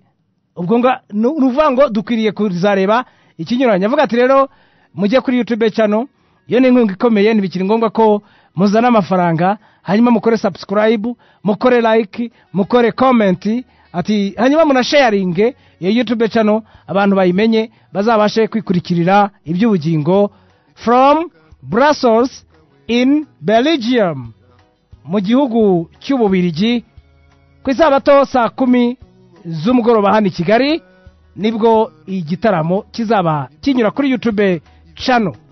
Jean Luc inaha i Kigali yateguye ibitaramo binini bikomeye, bagakubita bakuzura hariya ku Muhima, hano muri Union n'ahandi henshi, yitabiriye byinshi. Iyo experience rero turashaka no kubona na experience uyifatanyije iyo wavanye hano i Kigali na experience wungukiye aho ngaho mu Bubiligi, hanyuma rero tukavuga tuti this is super wow, ini byiza kurushaho. Nicyo dutegereje, nibitaba ibyo tukabona bisa n'ibyo Kigali oya, ariko reka twizere ko uzabigenza neza kandi Imana izabiguheremo umugisha. Abantu batatu ku murongo wa telefone nabo bashaka kugira icyo bavuga, haba ku ngingo yacu y'umunsi turi kuganiraho, amakorari wabonye yagize icyo akora kigaragara gifatika, wavuze uti vraiment bakoze ibintu byiza, ni umwanya wawe. Hanyuma kandi abaririmbyi ku giti cyabo, ubwo iyo tuguhaye ijambo uba ukwiriye kuribyaza umusaruro. Radio Ijwi ry'Ibyiringiro. Alo? Okay, ndabona ku murongo sinzi uko bimeze, ubwo ndaza kurebaho mu kanya. Reka nkomeze mikaze Pasiteri Ibambasi, umuyobozi w'intara y'ivugabutumwa ya Byimana, Louise Uwizeyimana ari Igasoro, komera cyane muri Nyanza, yitwa Jean Pierre Peter aramungorora ati Jean Luc Munyampeta ati nkunda indirimbo ze ziramfasha cyane, Imana imuhumugisha. Aimable muri Patmos, Aimable Patmos, uzamfashe tuzakurikire Jean Luc Munyampeta, hanyuma tuzakora isesengura tuvuge ngo yabikoze neza cyangwa byamunaniye. Theoneste muri Cantate Domino, komera cyane, Imana iguhumugisha. Radio Ijwi ry'Ibyiringiro. Allo. Oui. Yizihiza Samuel ikigasa mu Rwankiri. Samwe n'amahoro. Ukuri n'amahoro, turi gushima Imana kandi Jean Luc Munyampeta turi kumushimira akomeza umurimo. Ukuri ni byiza kugira ngo no muri no minsi turimo, yego, amakorari muri rusange dukore nk'abari minsi nk'abatayirimo, gukora ibidasanzwe kuko iyi minsi turimo ni iminsi ya nyuma iheruka. Rero nkavuga ngo dukore kandi natwe ubwacu twihereyeho nka korari yacu, korari Ijwi Rirenga, dukora ndetse n'abandi muri rusange dukora. Nibyo se? Nibyo, ni ukuri kandi mbashimiye ikiganiro muba mwatugejejeho, ni byiza cyane kandi ni n'umurimo ukomeye, kuko Celestin urabona muri no minsi turimo iheruka, ni mu gihe ubutumwa bukenewe aho abantu basubiye inyuma cyane, muri ubwo rwego dukeneye kugira ngo dukore kandi tumurikire abatuzengurutse tubabere itabazi. Urakoze cyane ugubwe neza. Tugejejeho kandi Imana iguhe umugisha. Radio Ijwi ry'Ibyiringiro lo. Mwiriwe neza Celestin. Komera cyane. Yego n'umukunzi w'umunyempano Nshimiyimana Samuel Gitovu. Wumvise iby'Iburayi se wa mugabo? Reka kubwira Celestin. Nari maze iminsi jari kamwibukira kuri ziriya ndirimbo cyane yasize mu Rwanda z'abana. Cyane igihe twari tumaze kubyara umwana, izo ndirimbo zisa nkaho arizo nahozagaho buri gihe. Harimo indirimbo ivuga ngo uyu mwana niwe nasabye.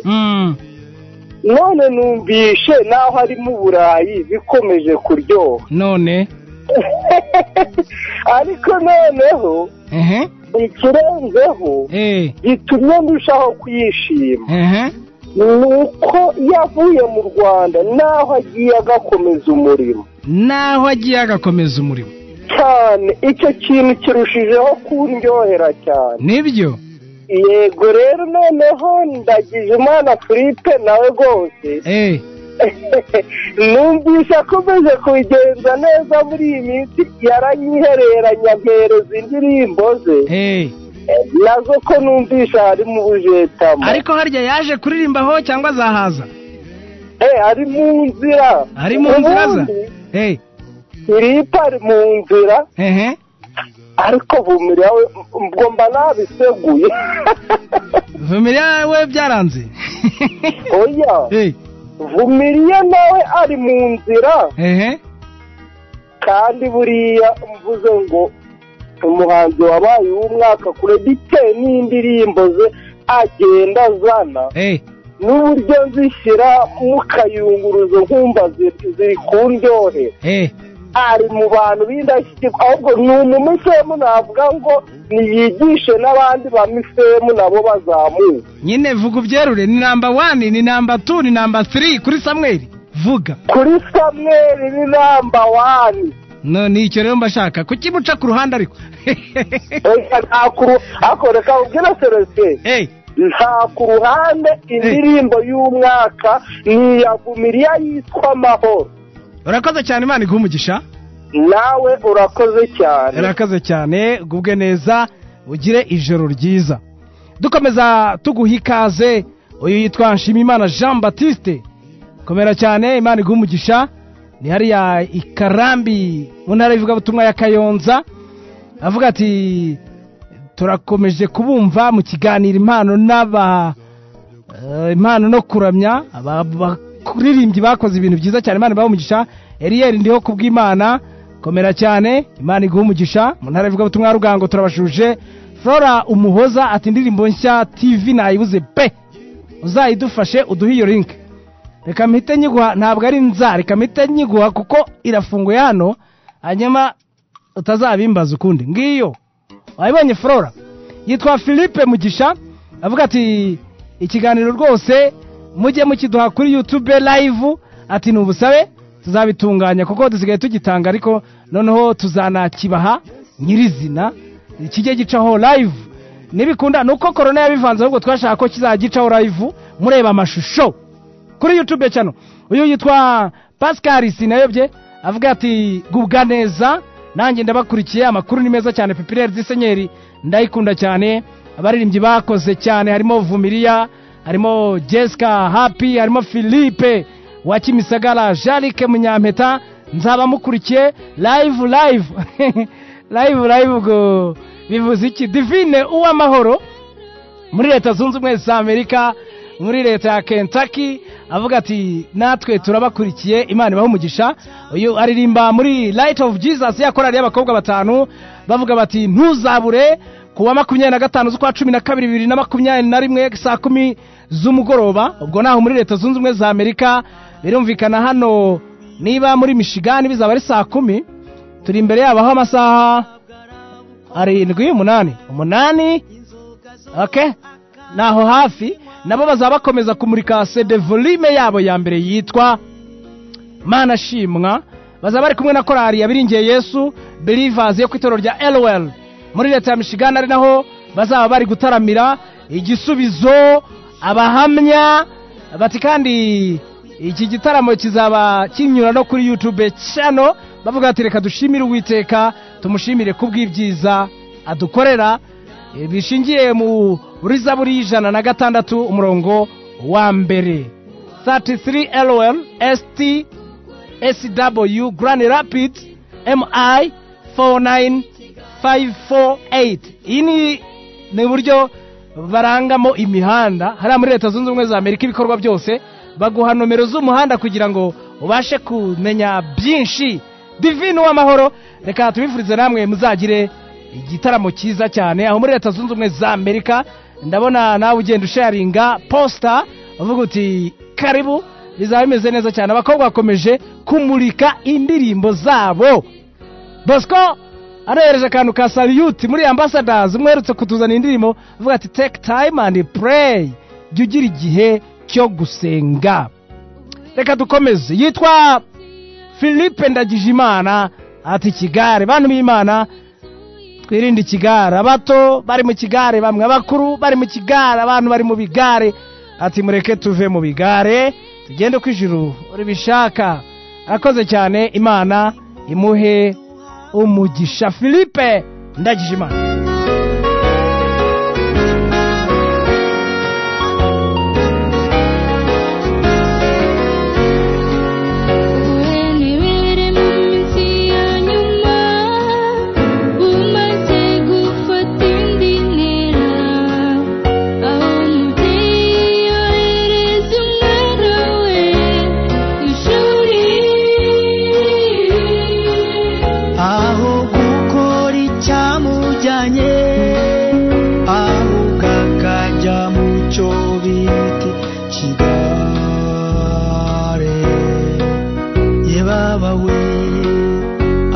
komeje mu biyobyabwenge ubusambanyi ntabwo arabukora inzoga zo akazinywa amazi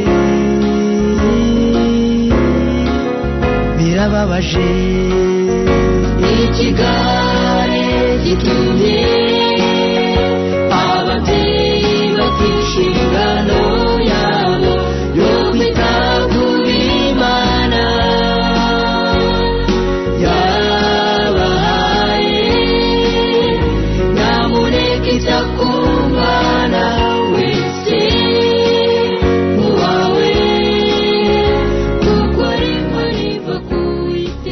cyane izi ndirimbo ziri kwakirwa neza muri rusange kuko ngenda mbona ubutumwa butandukanye buvuye impande zose bambwira bati indirimbo zawe zakoze ku mitima yacu zaradufashije by'umwihariko bati komereza aho ngaho niyo mpamvu rero ubundi naje hano kugira ngo nkomeze umurimo w'ivugabutumwa binyuze mu ndirimbo Yumuzuzane ikigare nk'uko bivuze ubusobanuro bwacyo hari igihe ushobora kuvuga ati ni ikigare wenda hari ku Gisenyi hari igare bikunda kwambuka bijyana imizigo muri Kongo ariko ntabwo ari ikintu cyo nashaka kuvuga niyo nini wa cyapa cyuzuye kimwe cyapa cyuzuye gitwara n'abagabo 3 4 5 ariko ntabwo icyo kigare nashaka kuvuga ahubwo nashaka kuvuga ikigare abantu bagenderamo Celestin ikigare cyakunzwe kuvugwa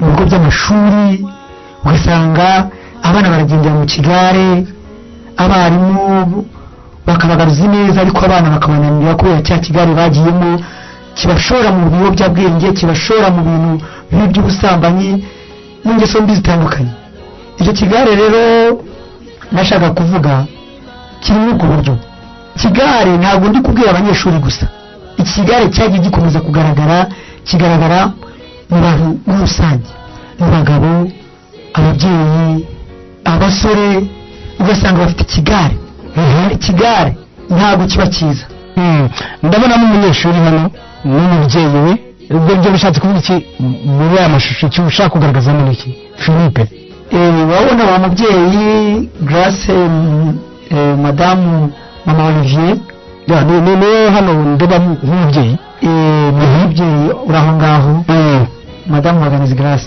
ndamushimiye cyane no muri mwanya kuko yafashe igihe kinini kugira ngo zidufatanye muri ayo mashusho icyo bivuze yaraje dufatanya gukora gukina umukino uri muri iyo ndirimbo ugendanye no kwerekana ko umwana agiye ku ishuri ariko noneho nyuma agahita kubitana n'ikigare babizi ko uyu mwana agiye ku ishuri umubyeyi arapakinga materiyeri zo kujyana amugene zo kujyana ku ishuri akanamusengera nk'umukristo akamubwira ati mwana wanjye ujye ugenda witware neza kugira ngo utazahura n'ibirangaza ntukurikire amasomo cyangwa nahoze mvuga byitwa ikigare yafashe muri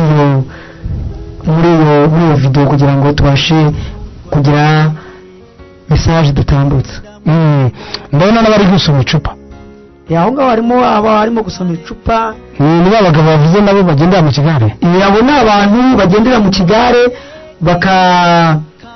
bakayobya n'abandi Celestin hanze aha ngaha umuntu asigaye ajya mu kigare atabizi ariko agashiduka yakigezemo ndaguha urugero rutoya hari igihe ubana n'abantu muri sosiyete noneho bakaba basoma ku biyobyabwenge cyangwa se ku nzoga kunywa ku biyobyabwenge abandi banywa inzoga noneho bakabwira ati ariko rero nuko ukomeza kunywa ziriya fanta ntabwo rwose uje ugasomaho gakeya ntacyo byatwara ntabwo tukubwira ngo umusinde ahubwo usomaho gakeya wumva uko kameze uranyarutse urasomye koko ejo usubiyeyo gahoro gahoro uko ugenda ubikora gahoro gahoro niko gatumiza no mu rugo ushiduka wamaze kwirundurira muri bya biyobyabwenge wowe utabiteganyaga icyo kigare rero cy'abo bantu abo bantu barimo kunywa ibyo biyobyabwenge uri kubona nicyo bashatse kuvuga ubonye ko mu mashusho uwo mukobwa yatambutse agashiduka yaguye muri bya bishuko byabo bamwoshya ari nabyo tubona nyine abantu uyu munsi boshya urubyiruko abana bakiri bato bakabatesha ubuzima bwabo bw'ahazaza tujya tubibona byose bavuga uti biraturuka ku kigare hanyuma ukagira inama rero ndi kugira abantu ndimo ndabagira inama y'uko bava mu byo barimo bakareka ikigare kuko nta cyiza kiboneka mu kigare ikigare ni ikintu kibi cyane ntabwo ikigare kigenewe ubwoko bw'Imana umuntu wese witegura gutaha ubwabwo mu ijuru ntakwiye kugendera mu kigare kuko ikigare ni inzira ijya kwa Satani inzira ijya mu birimbukiro Philippe hari izindi tubona ugenda uduhere zimwe ziracyarimo cyangwa uzimazemo indirimbo zirahari cyane rwose ndazifite amavideo ndacyayakora hari atarasohoka ariko nuko iyo ngiye yasohotse nkayibazanira ndetse hari n'izindi z'ama audio zikiri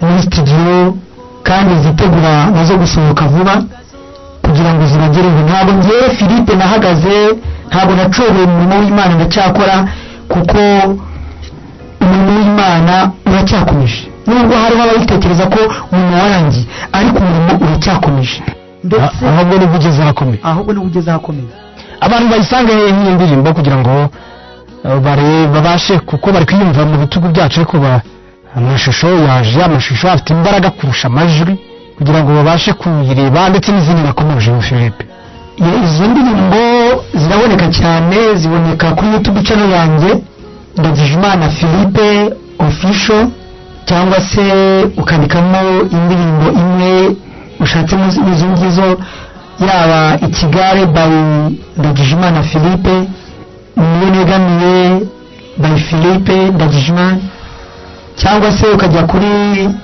Facebook Ndagijimana Philippe Instagram nayo Ndagijimana Philippe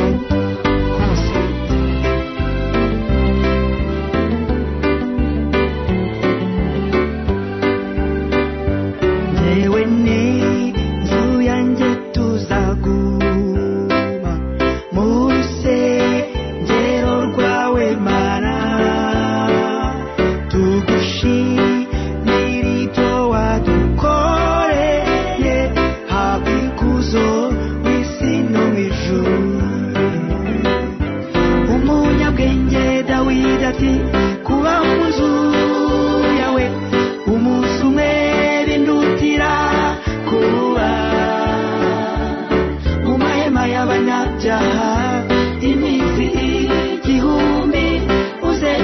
twigumiremo kuko ni heza. Umunyabwenge Dawidi ati kuba mu nzu yawe umunsi umwe bindutira kuba mu mahema y'abanyabyaha iminsi igihumbi. Muze twigumiremo kuko ni heza.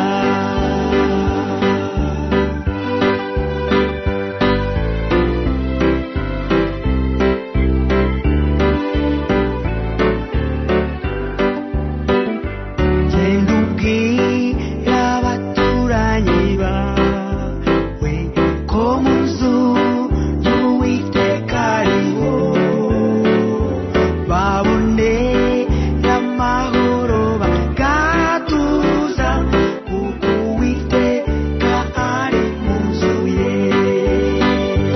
Umunyabwenge.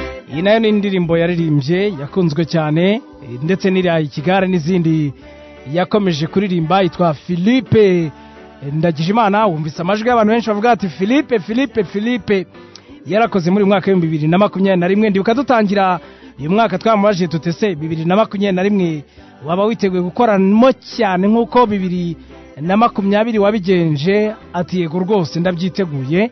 Ubwo rero ni byiza ko mu gihe tugera nyine mu mpera z'umwaka n'abantu bavuga bati vraiment Philippe yarakoze, Imana imuha umugisha. Ikigare hanze aha rero kiravuza ubuhuha kandi abakirimo si urubyiruko gusa, n'abasaza n'abakecuru bari mu kigare, abantu mbega ntiwareba. Yitwa Papa Messi Karangwa Vedaste avuga ati kwiga ni byiza cyane, indimi nk'ubujalike ati buriya kuhagera nta kibazo. Ati burumva ari kuririmba ni byiza, na ambasaderi mwiza w'itorero.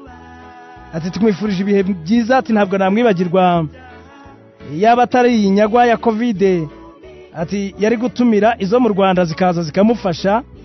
Uwo muhanzi n'umuhanga, ikigare cyamaze kwica benshi mu bwonko cyane, igitsina gore, inshuti mbi zashenye imiryango ya benshi. Ati ikigare hanze aha kirasuma. Akoze cyane Karangwa Vedaste Papa Messi. Uyu yitwa Joel Pacifique ushaka Imana avuga ati wa burya iyi ndirimbo nakunze ijambo ryawe Mana ni ya Pepiniere du Seigneur. Ati ni byiza cyane, bakomerezaho pe. Jean Luc nawe nakomerezaho rwose, ndetse n'abandi bavandimwe bari hanze bari kudukorera mu ngata. Ati kunsanganyamatsiko rero korari cyangwa umuntu ku giti cye bakoze cyane. Rodenti Ilemskus Happy Jessica nishimwe, Vumilia Mfitimana uriya muvandimwe wahimbye indirimbo z'ibiganiro harimo n'ikiganiro Impano no kuramya, yitwa Jean d'Amour Nemeyimana. Betesida natwe turi gukora, ndetse n'amakorari ari hanze n'abaririmba ku giti cyabo bari gukorera umurimo hanze y'igihugu, bari gukora umurimo ukomeye. Ati murakoze cyane, gubwe neza. Mwiriwe Celestin, nitwa Valence Tuyiringire Samuel ndi Kigasa mu Rwankeri. Tubashimiye ikiganiro mutugezaho, mumfashe dushime Jean Luc Munyampeta akomeza umurimo mwiza, natwe abagize andi makorari dukore cyane maze umurimo utera imbere. Yesu agaruke dutahe. Yitwa Nzayisenga Samuel ari Rusororo, wakoze cyane, Imana iguha umugisha, nawe twabanye. Yitwa Thierry ari mu Ngororero avuga ati Happy Jessica nishimwe, ameze neza cyane, iyo ndirimbo ni nziza pe. Ati murakoze, ngewe namaze no kwireba. Yitwa yavuze ati Garuka Ushime cyane, ati ndabishimiye nubwo ativuze nawe nagubwe neza. Abe mbere ari mu Gakenke avuga ati mu ntara ivuga butumwa ya Bukonya, naho kunsanganyamatsiko ngewe kamvuge Cantate Domino yarakoze cyane pe. Ati murakoze, Imana ibaha umugisha. Urakoze cyane nawe, Imana iguha umugisha. Reka tujye mu karere ka Ngororero.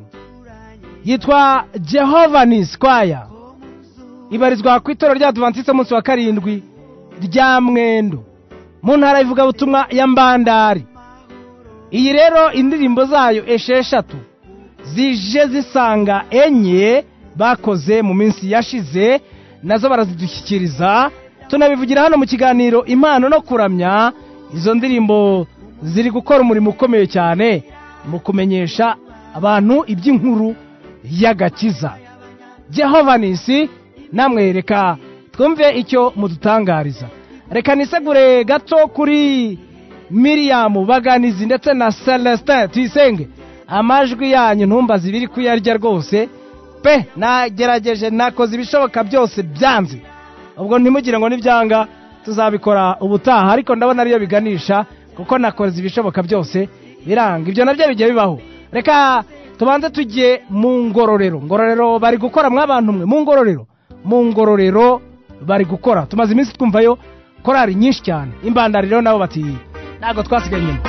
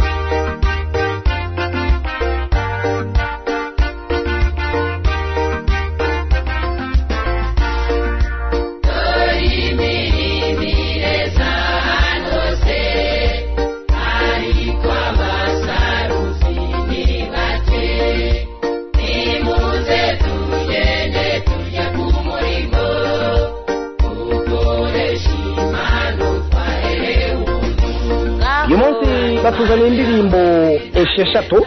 Umunsi yashize bari batuzaniye enye iyitwa coronavirus, hari umunsi buzacya mushikame ndetse n'iyitwa niyumvijwe. Noneho kuri iyi nshuro batuzaniye iyitwa ibihe, impano, kiranuka, nitugera iwacu, umurwa wera ndetse n'iyitwa urugendo. Muri kano kanya nejejwe no kwakira ndahera kuri perezida wayo yitwa Janvier bavukiye he. Ikaze perezida. Murakoze cyane. Urakoze cyane, Imana iguhe umugisha. Turi kumwe kandi na Twizere Berian, umutoza wa korari Jehova Nisi. Twizere ikaze. Murakoze cyane, Imana iduhana umugisha. Ye murakoze. Mu minsi ishize mwari mwatuzaniye indirimbo enye, uyu munsi mutuzaniye esheshatu, ariko turabanza tumenye ngo amakuru ki muri Jehova Nisi. Perezida ikaze. Amakuru ya Jehova Nisi kwa rwose, amakuru yayo ni meza cyane kuko ni kwa rwose muri iyi minsi ihagaze neza kubijyanye n'umurimo w'ivugabutumwa. Umurimo turimo tuwukora neza kandi turifuza ko mu minsi iri imbere nabwo tuzagezaho amashusho y'izi ndirimbo, kandi tukaba dushishikariza abateze amatwi radiyo ijwi ry'Ibyiringiro mu kiganiro Impano no kuramya babashe gukurikira korari Jehova Nisi kuko ibafitiye ubutumwa bwiza cyane, kandi muri izi ndirimbo harimo ubutumwa bakangurira kugera kuri Kristo Yesu. Abaririmbyi ko Jehova Nisi abaririmbyi bahagaze neza kandi bashishikarijwe no gukora umurimo kandi bitewe kugaruka kwa Kristo. Intego yacu rero no kugeza ubutumwa kwa twisi bose kugeza igihe Kristo azagarukira. Umutoza Beria, ndakumva. Nyuma yuko mukoze indirimbo za mbere mukamuzanyiza za kabiri, navuga ko haje mu muvuduko mwinshi wihuse ugereranyije n'indi myaka mwamaze wenda ya mbere. Imbaraga ziri kuva he muri minsi? Ni ukuvuga ngo imbaraga tuzikomora mu gusenga nta handi, kandi nk'uko twabisezeraniye ni ukuvuga ngo ivugabutumwa ryacu tugomba kurinyuza mu ndirimbo kugira ngo twamamaze ubutumwa ku isi yose. Ubwo rero ntabwo twicaye nyine tumaze kugusezeranira ko tugiye gushaka uburyo twakugezaho izindi, natwe ntabwo twicaye, urabona ko twazihutanye kugira ngo ubutumwa bwamamazwe ku isi yose binyuze mu bihimbano by'indirimbo. Nk'izi ngizi rero mwasanye harimo nk'iyo mwise impano ndetse n'ibihe. Beriya wadufasha gusobanukirwa ubutumwa buri muri izi ndirimbo ebyiri impano n'ibihe? Ndahera ku mpano. Ni ukuvuga ngo twaricaye tumaze kwicara turareba dusanga abantu baragerageje kubika impano zabo ari benshi bitwaje yuko twaba turi mu gihe cya kovide, ariko nubwo bimeze gutyo twasanze nta muntu ugomba kwicarana impano ye uko yaba iri kose, turavuga ngo agomba kuyikoresha.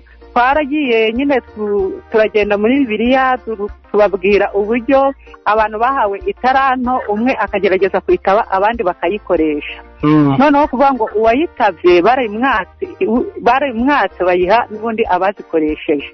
Ubwo rero turi gukangurira abantu kugira ngo impano afite yaba ntoya yaba nini ayikoreshe mu murimo, kugira ngo nituzihuriza hamwe umurimo w'Imana urangire dutahe. Ubwo rero ni icyo ngicyo indirimbo impano igamije, ni ugukangurira abantu kugira ngo tubibutse barebe ko ku mpano bahawe bataba barayitabye ahubwo bari kuyikoresha. Hanyuma ibihe nayo twagezemo turareba duhagaze mu bihe bibi cyane kandi bitugoye, ariko turavuga ngo uko byaba bimeze kose nta mpamvu n'imwe yatuma umuntu adakora umurimo. Twararebye dusanga ibihe bitugoye, kuko byari bitugoye kuko twari turi mu minsi ya kovide, murabizi nta hantu ho gukorera bahahari, ariko no kuvuga ngo abo Uwiteka yahamagaye ntabwo bigeze babura aho bavugira izina ry'Uwiteka nubwo ibihe byari bigoye. Ubwo rero ibihe byari bitugoye n'ubu biratugoye kuko mu rugendo ntabwo byoroshye, ariko nta mpamvu n'imwe yo kudakora umurimo w'Uwiteka. Perezida Janvier, indi mwayise kiranuka, indi muyita nitugere iwacu. Duhereye ku ndirimbo kiranuka rero, twari ko hari byinshi Imana yadukoreye, kandi Imana tugize ibisonga bikiranuka, kandi nubwo tugize ibisonga ariko hano kuri nosi dufitwa n'imitego myinshi cyane. Satani arutega akaba yaduca intege agatuma tudasha gukiranukira Imana nk'uko bikwiriye. Ariko nubwo hari ibyo Imana yaduhaye, uko byanga nacyo kose byaba byinshi byaba bikeya tugomba kubikiranukiramo Imana. Tugomba ko umurimo utarangiye ahubwo umurimo ugikorwa kugeza n'ubu ngubu. Niyo mpamvu rero mu byo dufite byose uko byabingana kose tugomba kubikiranukiramo Imana, tukabisonga byiza bishimwa n'Imana kugeza igihe Kristo azagarukira. Nitugere iwacu rero iyi ndirimbo tuyihimba twamaze kubona ko hari ahantu heza tuzagera, kandi kuko iyi si turimo ni icumbi, ntabwo ari iwacu, ahubwo iwacu ni mu ijuru. Ubwo rero tumaze kubona ko hano ku isi ducumbitse, kwenye kuko nitugera mu ijuru hari ibyo tuzabona, ibyo amaso atigeze kubona n'ibyo amatwi yose atigeze kumva tuzabona nitubasha kugera mu ijuru. Imana rero yari yadutegura byinshi cyane, nk'ahandi tutazongera kurira, tutazongera gupfusha, aho hantu twakumbuje abatuye isi bose kugira ngo buri wese aharanire kuzagira mu bwami bwo mu ijuru.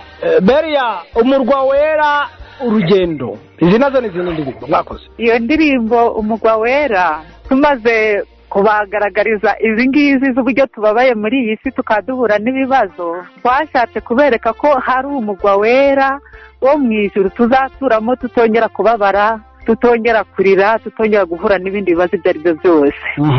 Ubwo rero uwo mugwa ni umugwa wo mu ijuru, twawukumbuje abantu kugira ngo nubwo babaswa muri isi bagahuriramo n'ibibazo, kugira ngo bibuke ko hari umugwa tuzaturamo nta kibazo dufite. Ubu rero iyi ndirimbo umugwa wera Yerusalemu ni ugukumbuza abantu igihugu cy'i Kanani tuzatahamo, kugira ngo nubwo bahura n'ibibazo muri isi ariko bibuke neza yuko hari umugwa wera tuzaturamo, tutazarangwamo icyaha cyangwa se ikibi cyose. Urugendo rero ni ukuvuga ngo urugendo turimo ruraruhije cyane, nubwo bimeze bityo tukaba tubakumbuza ibyo mugwa wera, ariko mu rugendo ntabwo byoroshye. Duhuriramo n'ibibazo byinshi, harimo imiraba y'ibigeragezo, ndetse bamwe babona bibanyobeye bakagerageza kuyivamo, ariko ngo mu rugendo nubwo biruhije nyine nta mpamvu n'imwe yo gucogora, kuko twarayibonye dusanga yuko umusare n'ubundi ni Yesu, niwe uturangaje imbere mu rugendo. Ubwo rero nubwo ruruhije cyane nta mpamvu n'imwe yo gucogora ngo ducike intege, kuko utuyoboye ntabwo ajya aneshwa. Ubwo rero dushishikariza abantu muri iyo ndirimbo nubwo bahuriramo n'ibibazo mu rugendo, bere gucogora ngo basubire inyuma, kuko aho turi kwerekeza ni heza cyane. Janvier Nikos Karame indirimbo dore zibaye izo 10 murakomeza mu rundanye izindi muteganya kuzazishyira ahagaragara. Izi ndirimbo turitegura kuzazishyira ahagaragara mu kwezi kwa mbere mwaka wa 2022. Twifuza kuzashyira ahagaragara rwose abantu bose bakazibona ku buryo bushimishije, uwakenera wese akaba yayihabwa. Kuri YouTube channel indirimbo zacu zirahari, ku YouTube channel yitwa Giovannis Mwendo.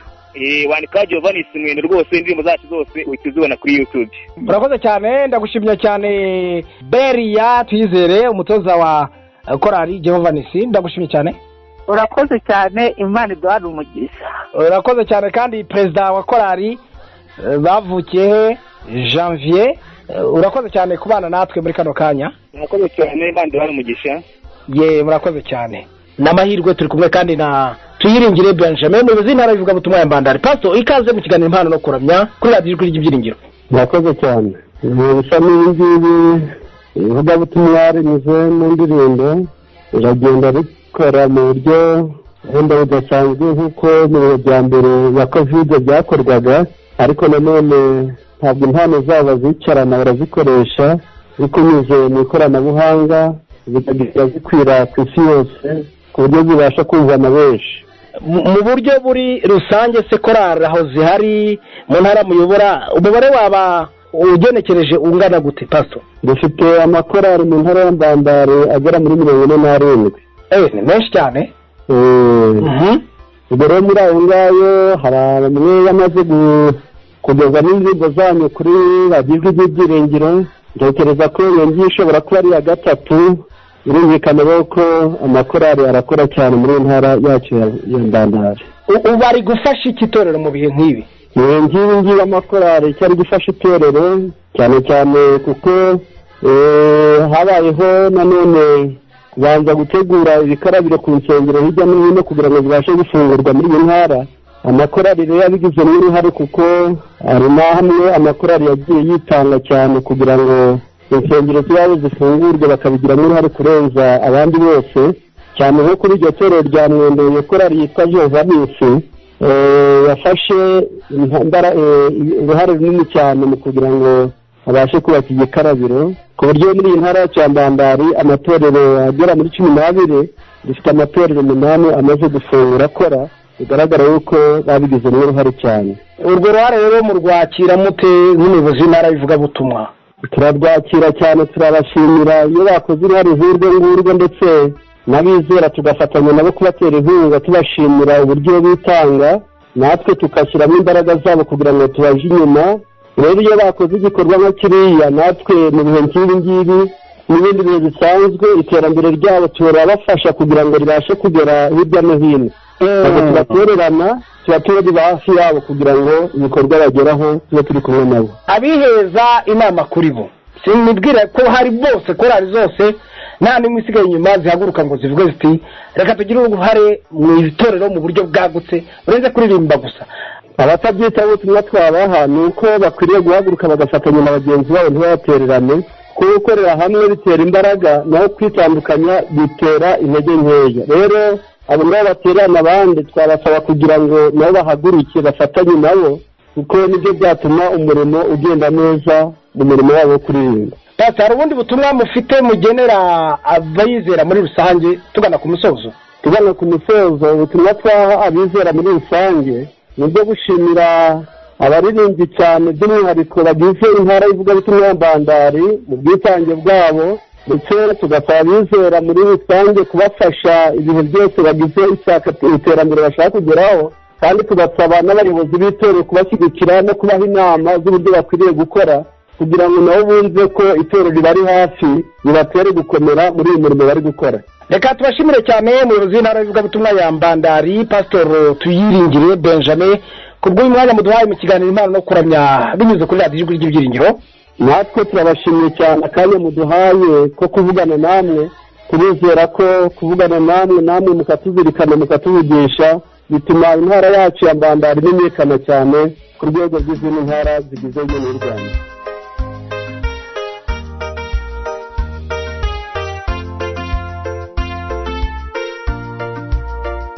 radiyo ijwi ry'ibyiringiro yaje ikenewe.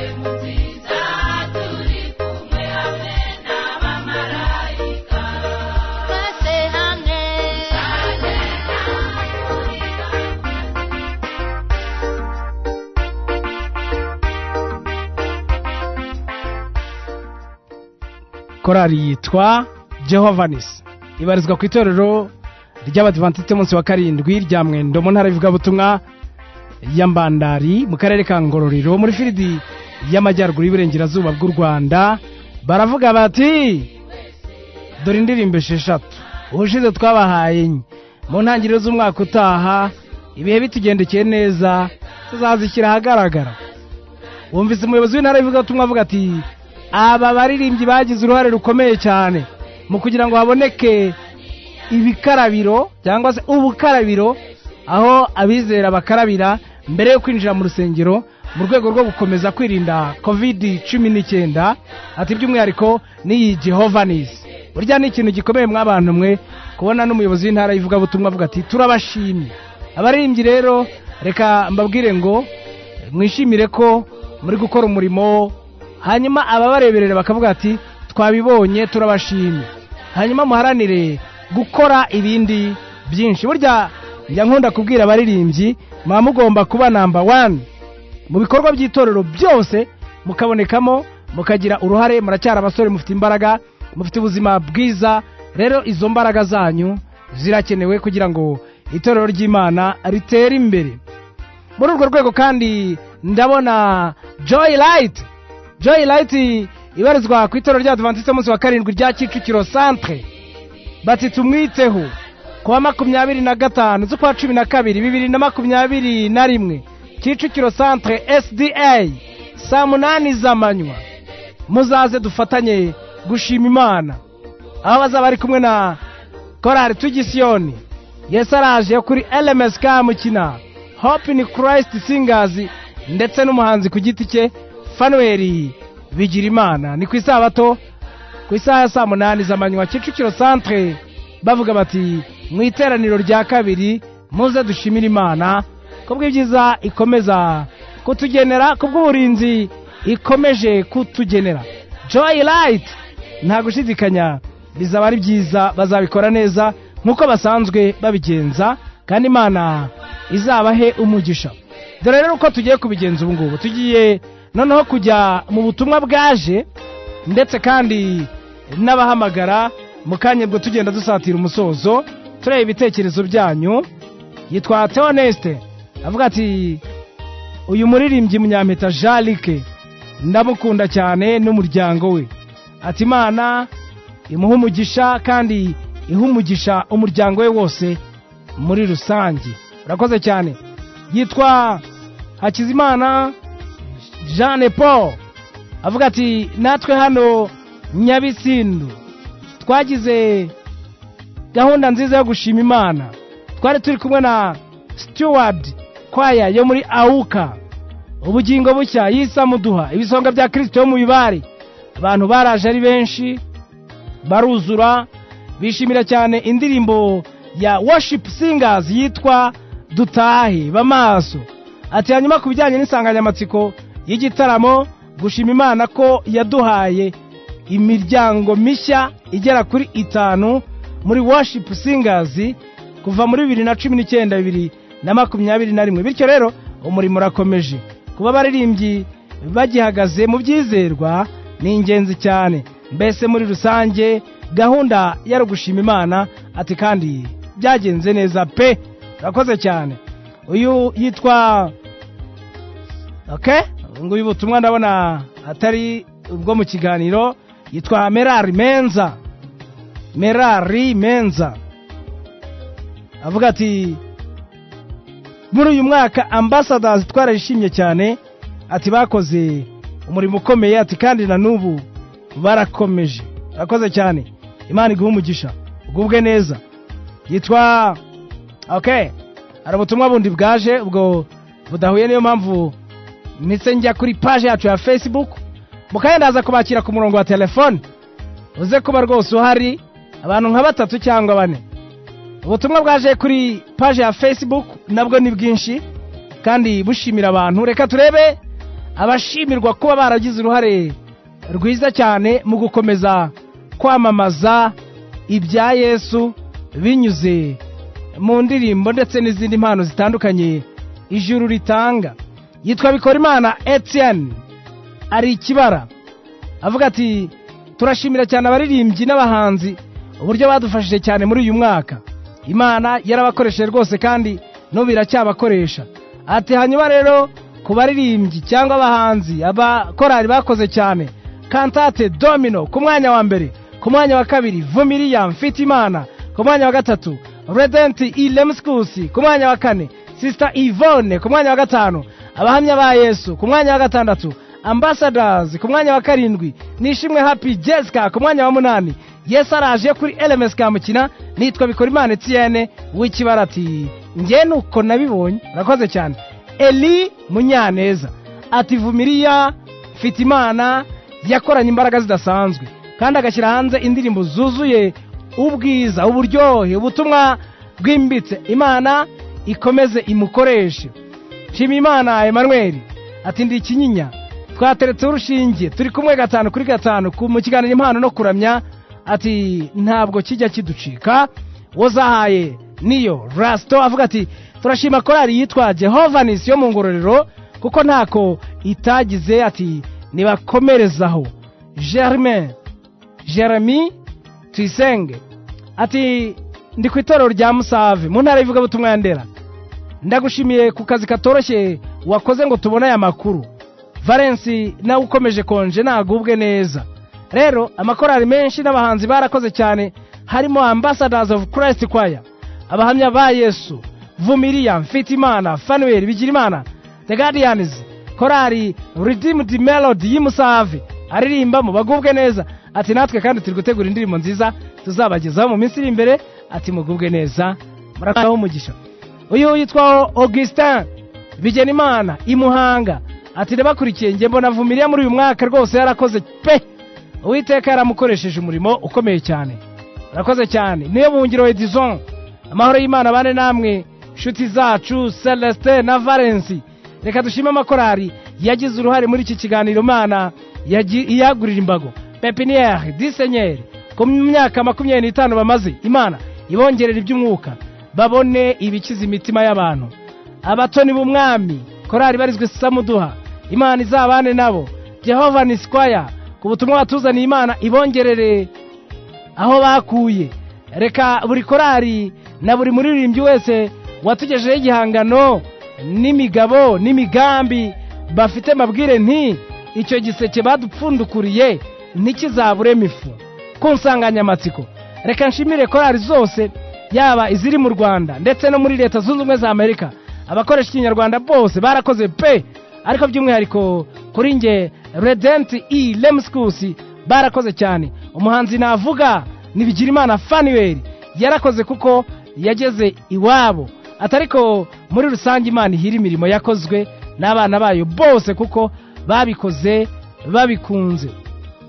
Adam Niyitanga mbega baririmbyi bari ku murimo mu buryo bwose we. Kubona rendezvous yo kuganira namwe kuri FM 106.4 bisaba iki? Duharanire kuzaririmba ndetse no ku nyanja y'ibirahure. Okay? Hanyuma yitwa niyo mugabo Obed ati umuhanzi wakoranye imbaraga nyinshi. Vumiriya Mfitimana. Uwitwa Adam Niyitanga ubutumwa bwe bwaje kabiri. Akora Imana Jean Claude ati ndi mu Ngororero. Indirimbo ya Vumiriya yitwa Nzamushima. Ayayayayaya. Yitwa Nzamushima ni ya Yvonne Uwase. Ati yakoze umurimo ukomeye kuri ngewe. Ati reka dushimire kandi Jean Luc Munyampeta ubutumwa duha mu ndirimbo. Urakoze cyane. Mukomere ni Moyize mu Kibari. Turi kumwe, Imana ibaho umugisha. Yitwaye neza Bena. Nge mbere ya byose nishimiye kongera kujya mbona ibyatangajwe. Ati nari narabuze naho ubundi ikiganiro Impano no Kuramya nge ndagikunda rwose. Gahunda iriho no kugitega amatwi nta bindi setu. Rakaza cyane Burera.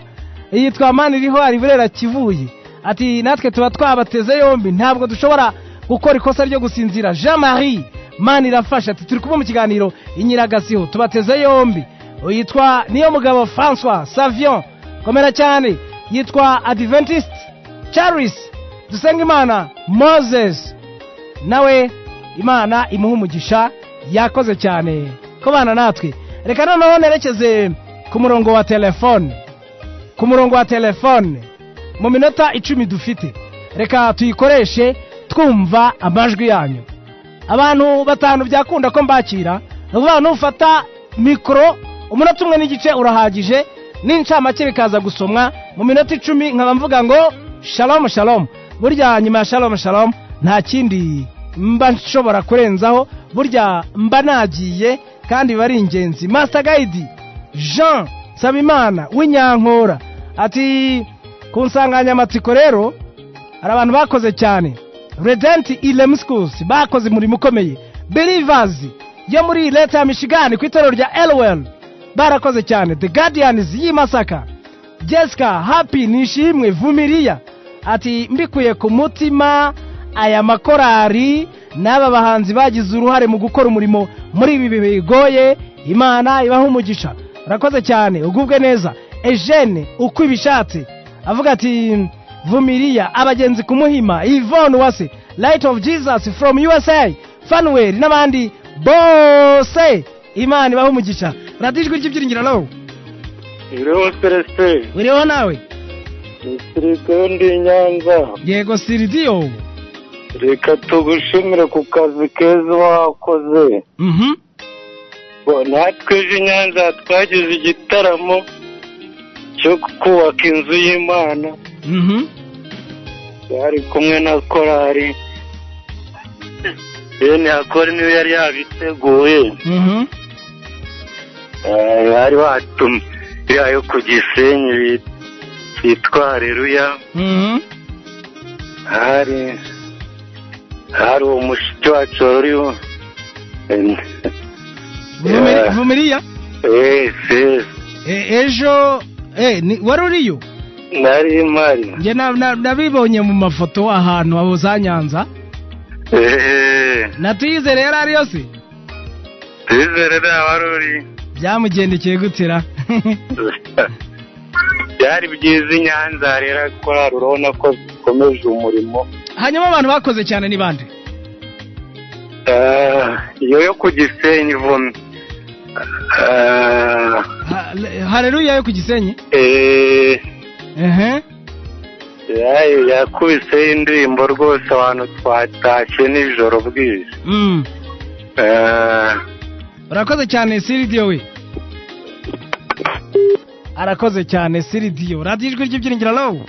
Alo. Oui. Celestin Yesu ashimwe. Namahoro. Namahoro ni Josiane w'Igikondo. Twagiye sasa. Ego turabashuje Imana ibaha umugisha. Mwumvise iki mu byo twamaze kuvuga insanganyamatsiko? Mu byo mwamaze kuvuga rero ku nsanganyamatsiko. Oya banza tubwire ku makorari n'abaririmbyi twaganiriye hanyuma ugere ku nsanganyamatsiko. Ku makorari n'abaririmbyi reka mvuge kuri Philippe. Philippe arakora cyane kandi na Kimisagara bajya batubwira amakuru ye yuko naho atari ukuririmba ku giti cyahubwo afite n'inshingano hirya no hino akora. No mu buzima bwe bwite ku giti cyo ugasanga rwose yabijyanye no gukora umurimo w'Imana ugasanga bimeze neza cyane. Rero amakorari nayo aririmba, ariko reka ngaruke kuri Jean Luc Munyampeta. Jean Luc Munyampeta Imana imuha umugisha kuko yageze hanze ntiyajya kuryamisha impano. Ngo yumve yuko atajya kuvugira Imana mu gihugu cy'ahandi ahubwo arangije bajya guhamya Imana. Aba bantu rero barimo guturuka mu Rwanda turabashima cyane, Imana ijya ibaha umugisha. Rero njyewe icyo navuga rwose ahantu muba mwatugereye ni kure cyane, n'iyi korari Haleluya nayo turayishimira, Imana iyiha umugisha kandi ikomeze kubana n'Imana. Gusa icyo nasabira amakorari yose abaciye muri iki kiganiro Impano no kuramya, icyaruta byose ni ukubana n'Imana, kuko turabizi neza yuko hari abaririmbyi benshi barimo kugenda, ariko turashimira Imana ko basigara mu murimo kandi bakiyegeranya, ugasanga umurimo urimo kugenda n'ubundi uko wakorwaga mbere niko urimo gukorwa, mu gihe hari ibibazo byinshi bavuga yuko umurimo warangiye. Rero Imana ikomeze kuduhana umugisha cyane, kandi namwe turabashimira cyane ku makuru meza muba mwadushakira, Imana ijya ibaha umugisha. Hanyuma abantu bakoze cyane Josiane yagiye nagubwe neza. Hello. Komera cyane.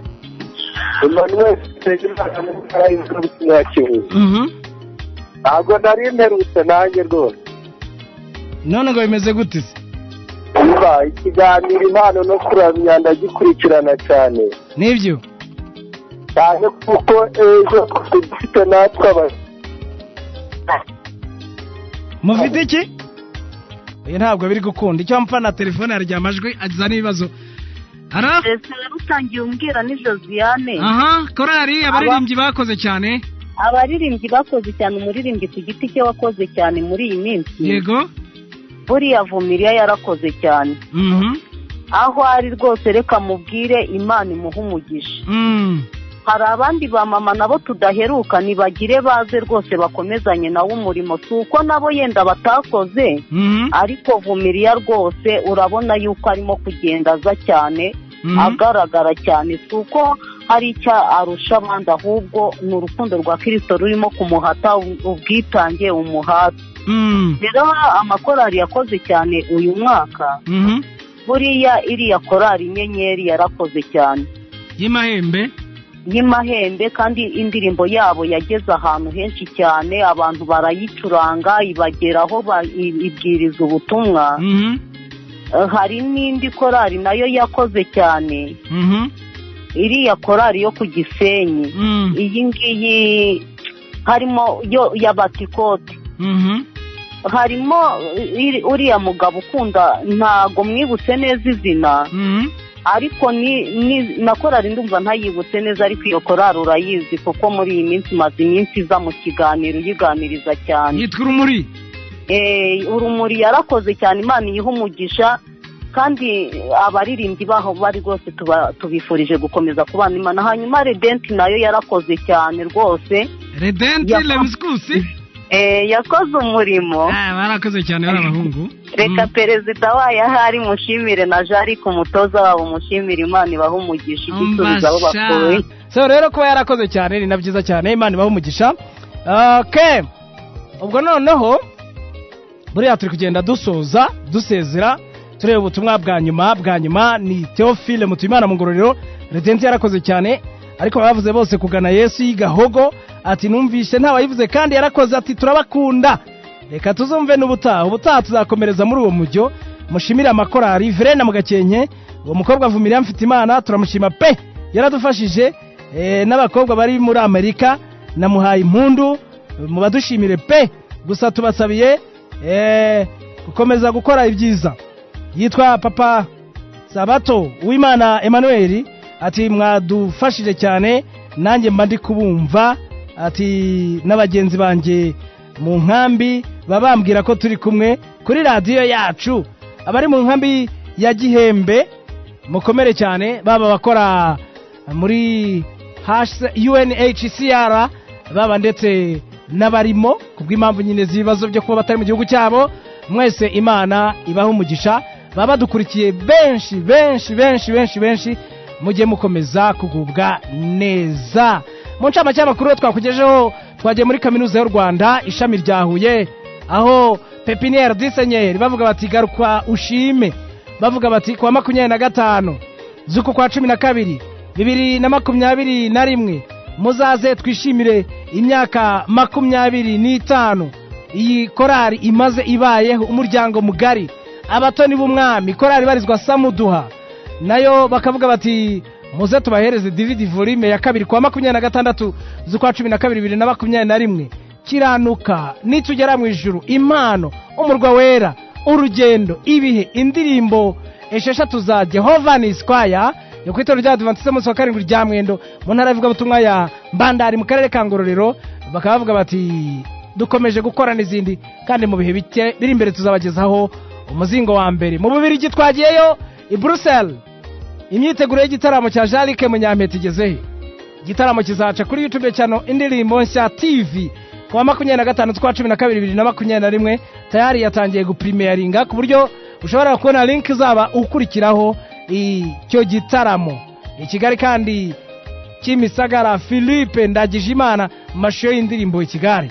Turisegura kuri Celestin Tuyisenge na Miriam Baganizi, amajwi yanyu byanze.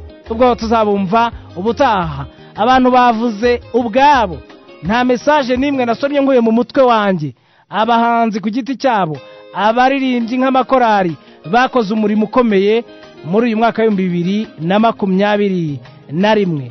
Mwakoze cyane ko bivuga buriya ndibwira ko bitera imbaraga abakoze cyane.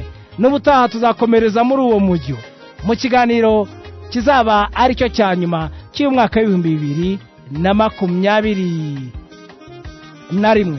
Wakoze cyane, Imana iguha umugisha, ukomeze kugira impera nziza z'umwaka, kandi ibiganiro bya radiyo ijwi ry'Ibyiringiro bikomeze kukubera uburyohe. Ndagusezeraho ngushimira cyane. Nitwa Celestin Habimana. Shalom, shalom.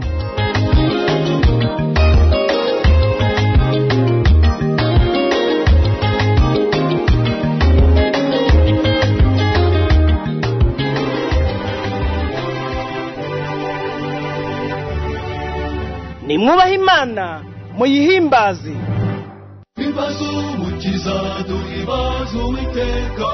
Muramyi yaramye ijuru n'isi n'inyanja n'amasoko. Turakuramya Uwiteka Mana nzima. Dukwiye gukoresha impano zacu turamya uwaremye byose. Jewe ndashaka kuririmba imbira Yesu. Nzakoresha impano nahawe n'Imana. Mu ndirimbo, mu mivugo, kwandika ibitabo ndetse no gushyira mu ngiro ibyo tuvuga.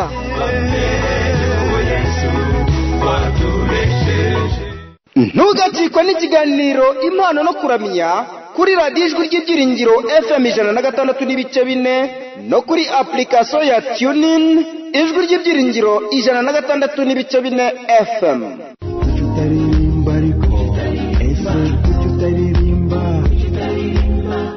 Soza akazi kawe k'umunsi hakiri kare ukurikirana ikiganiro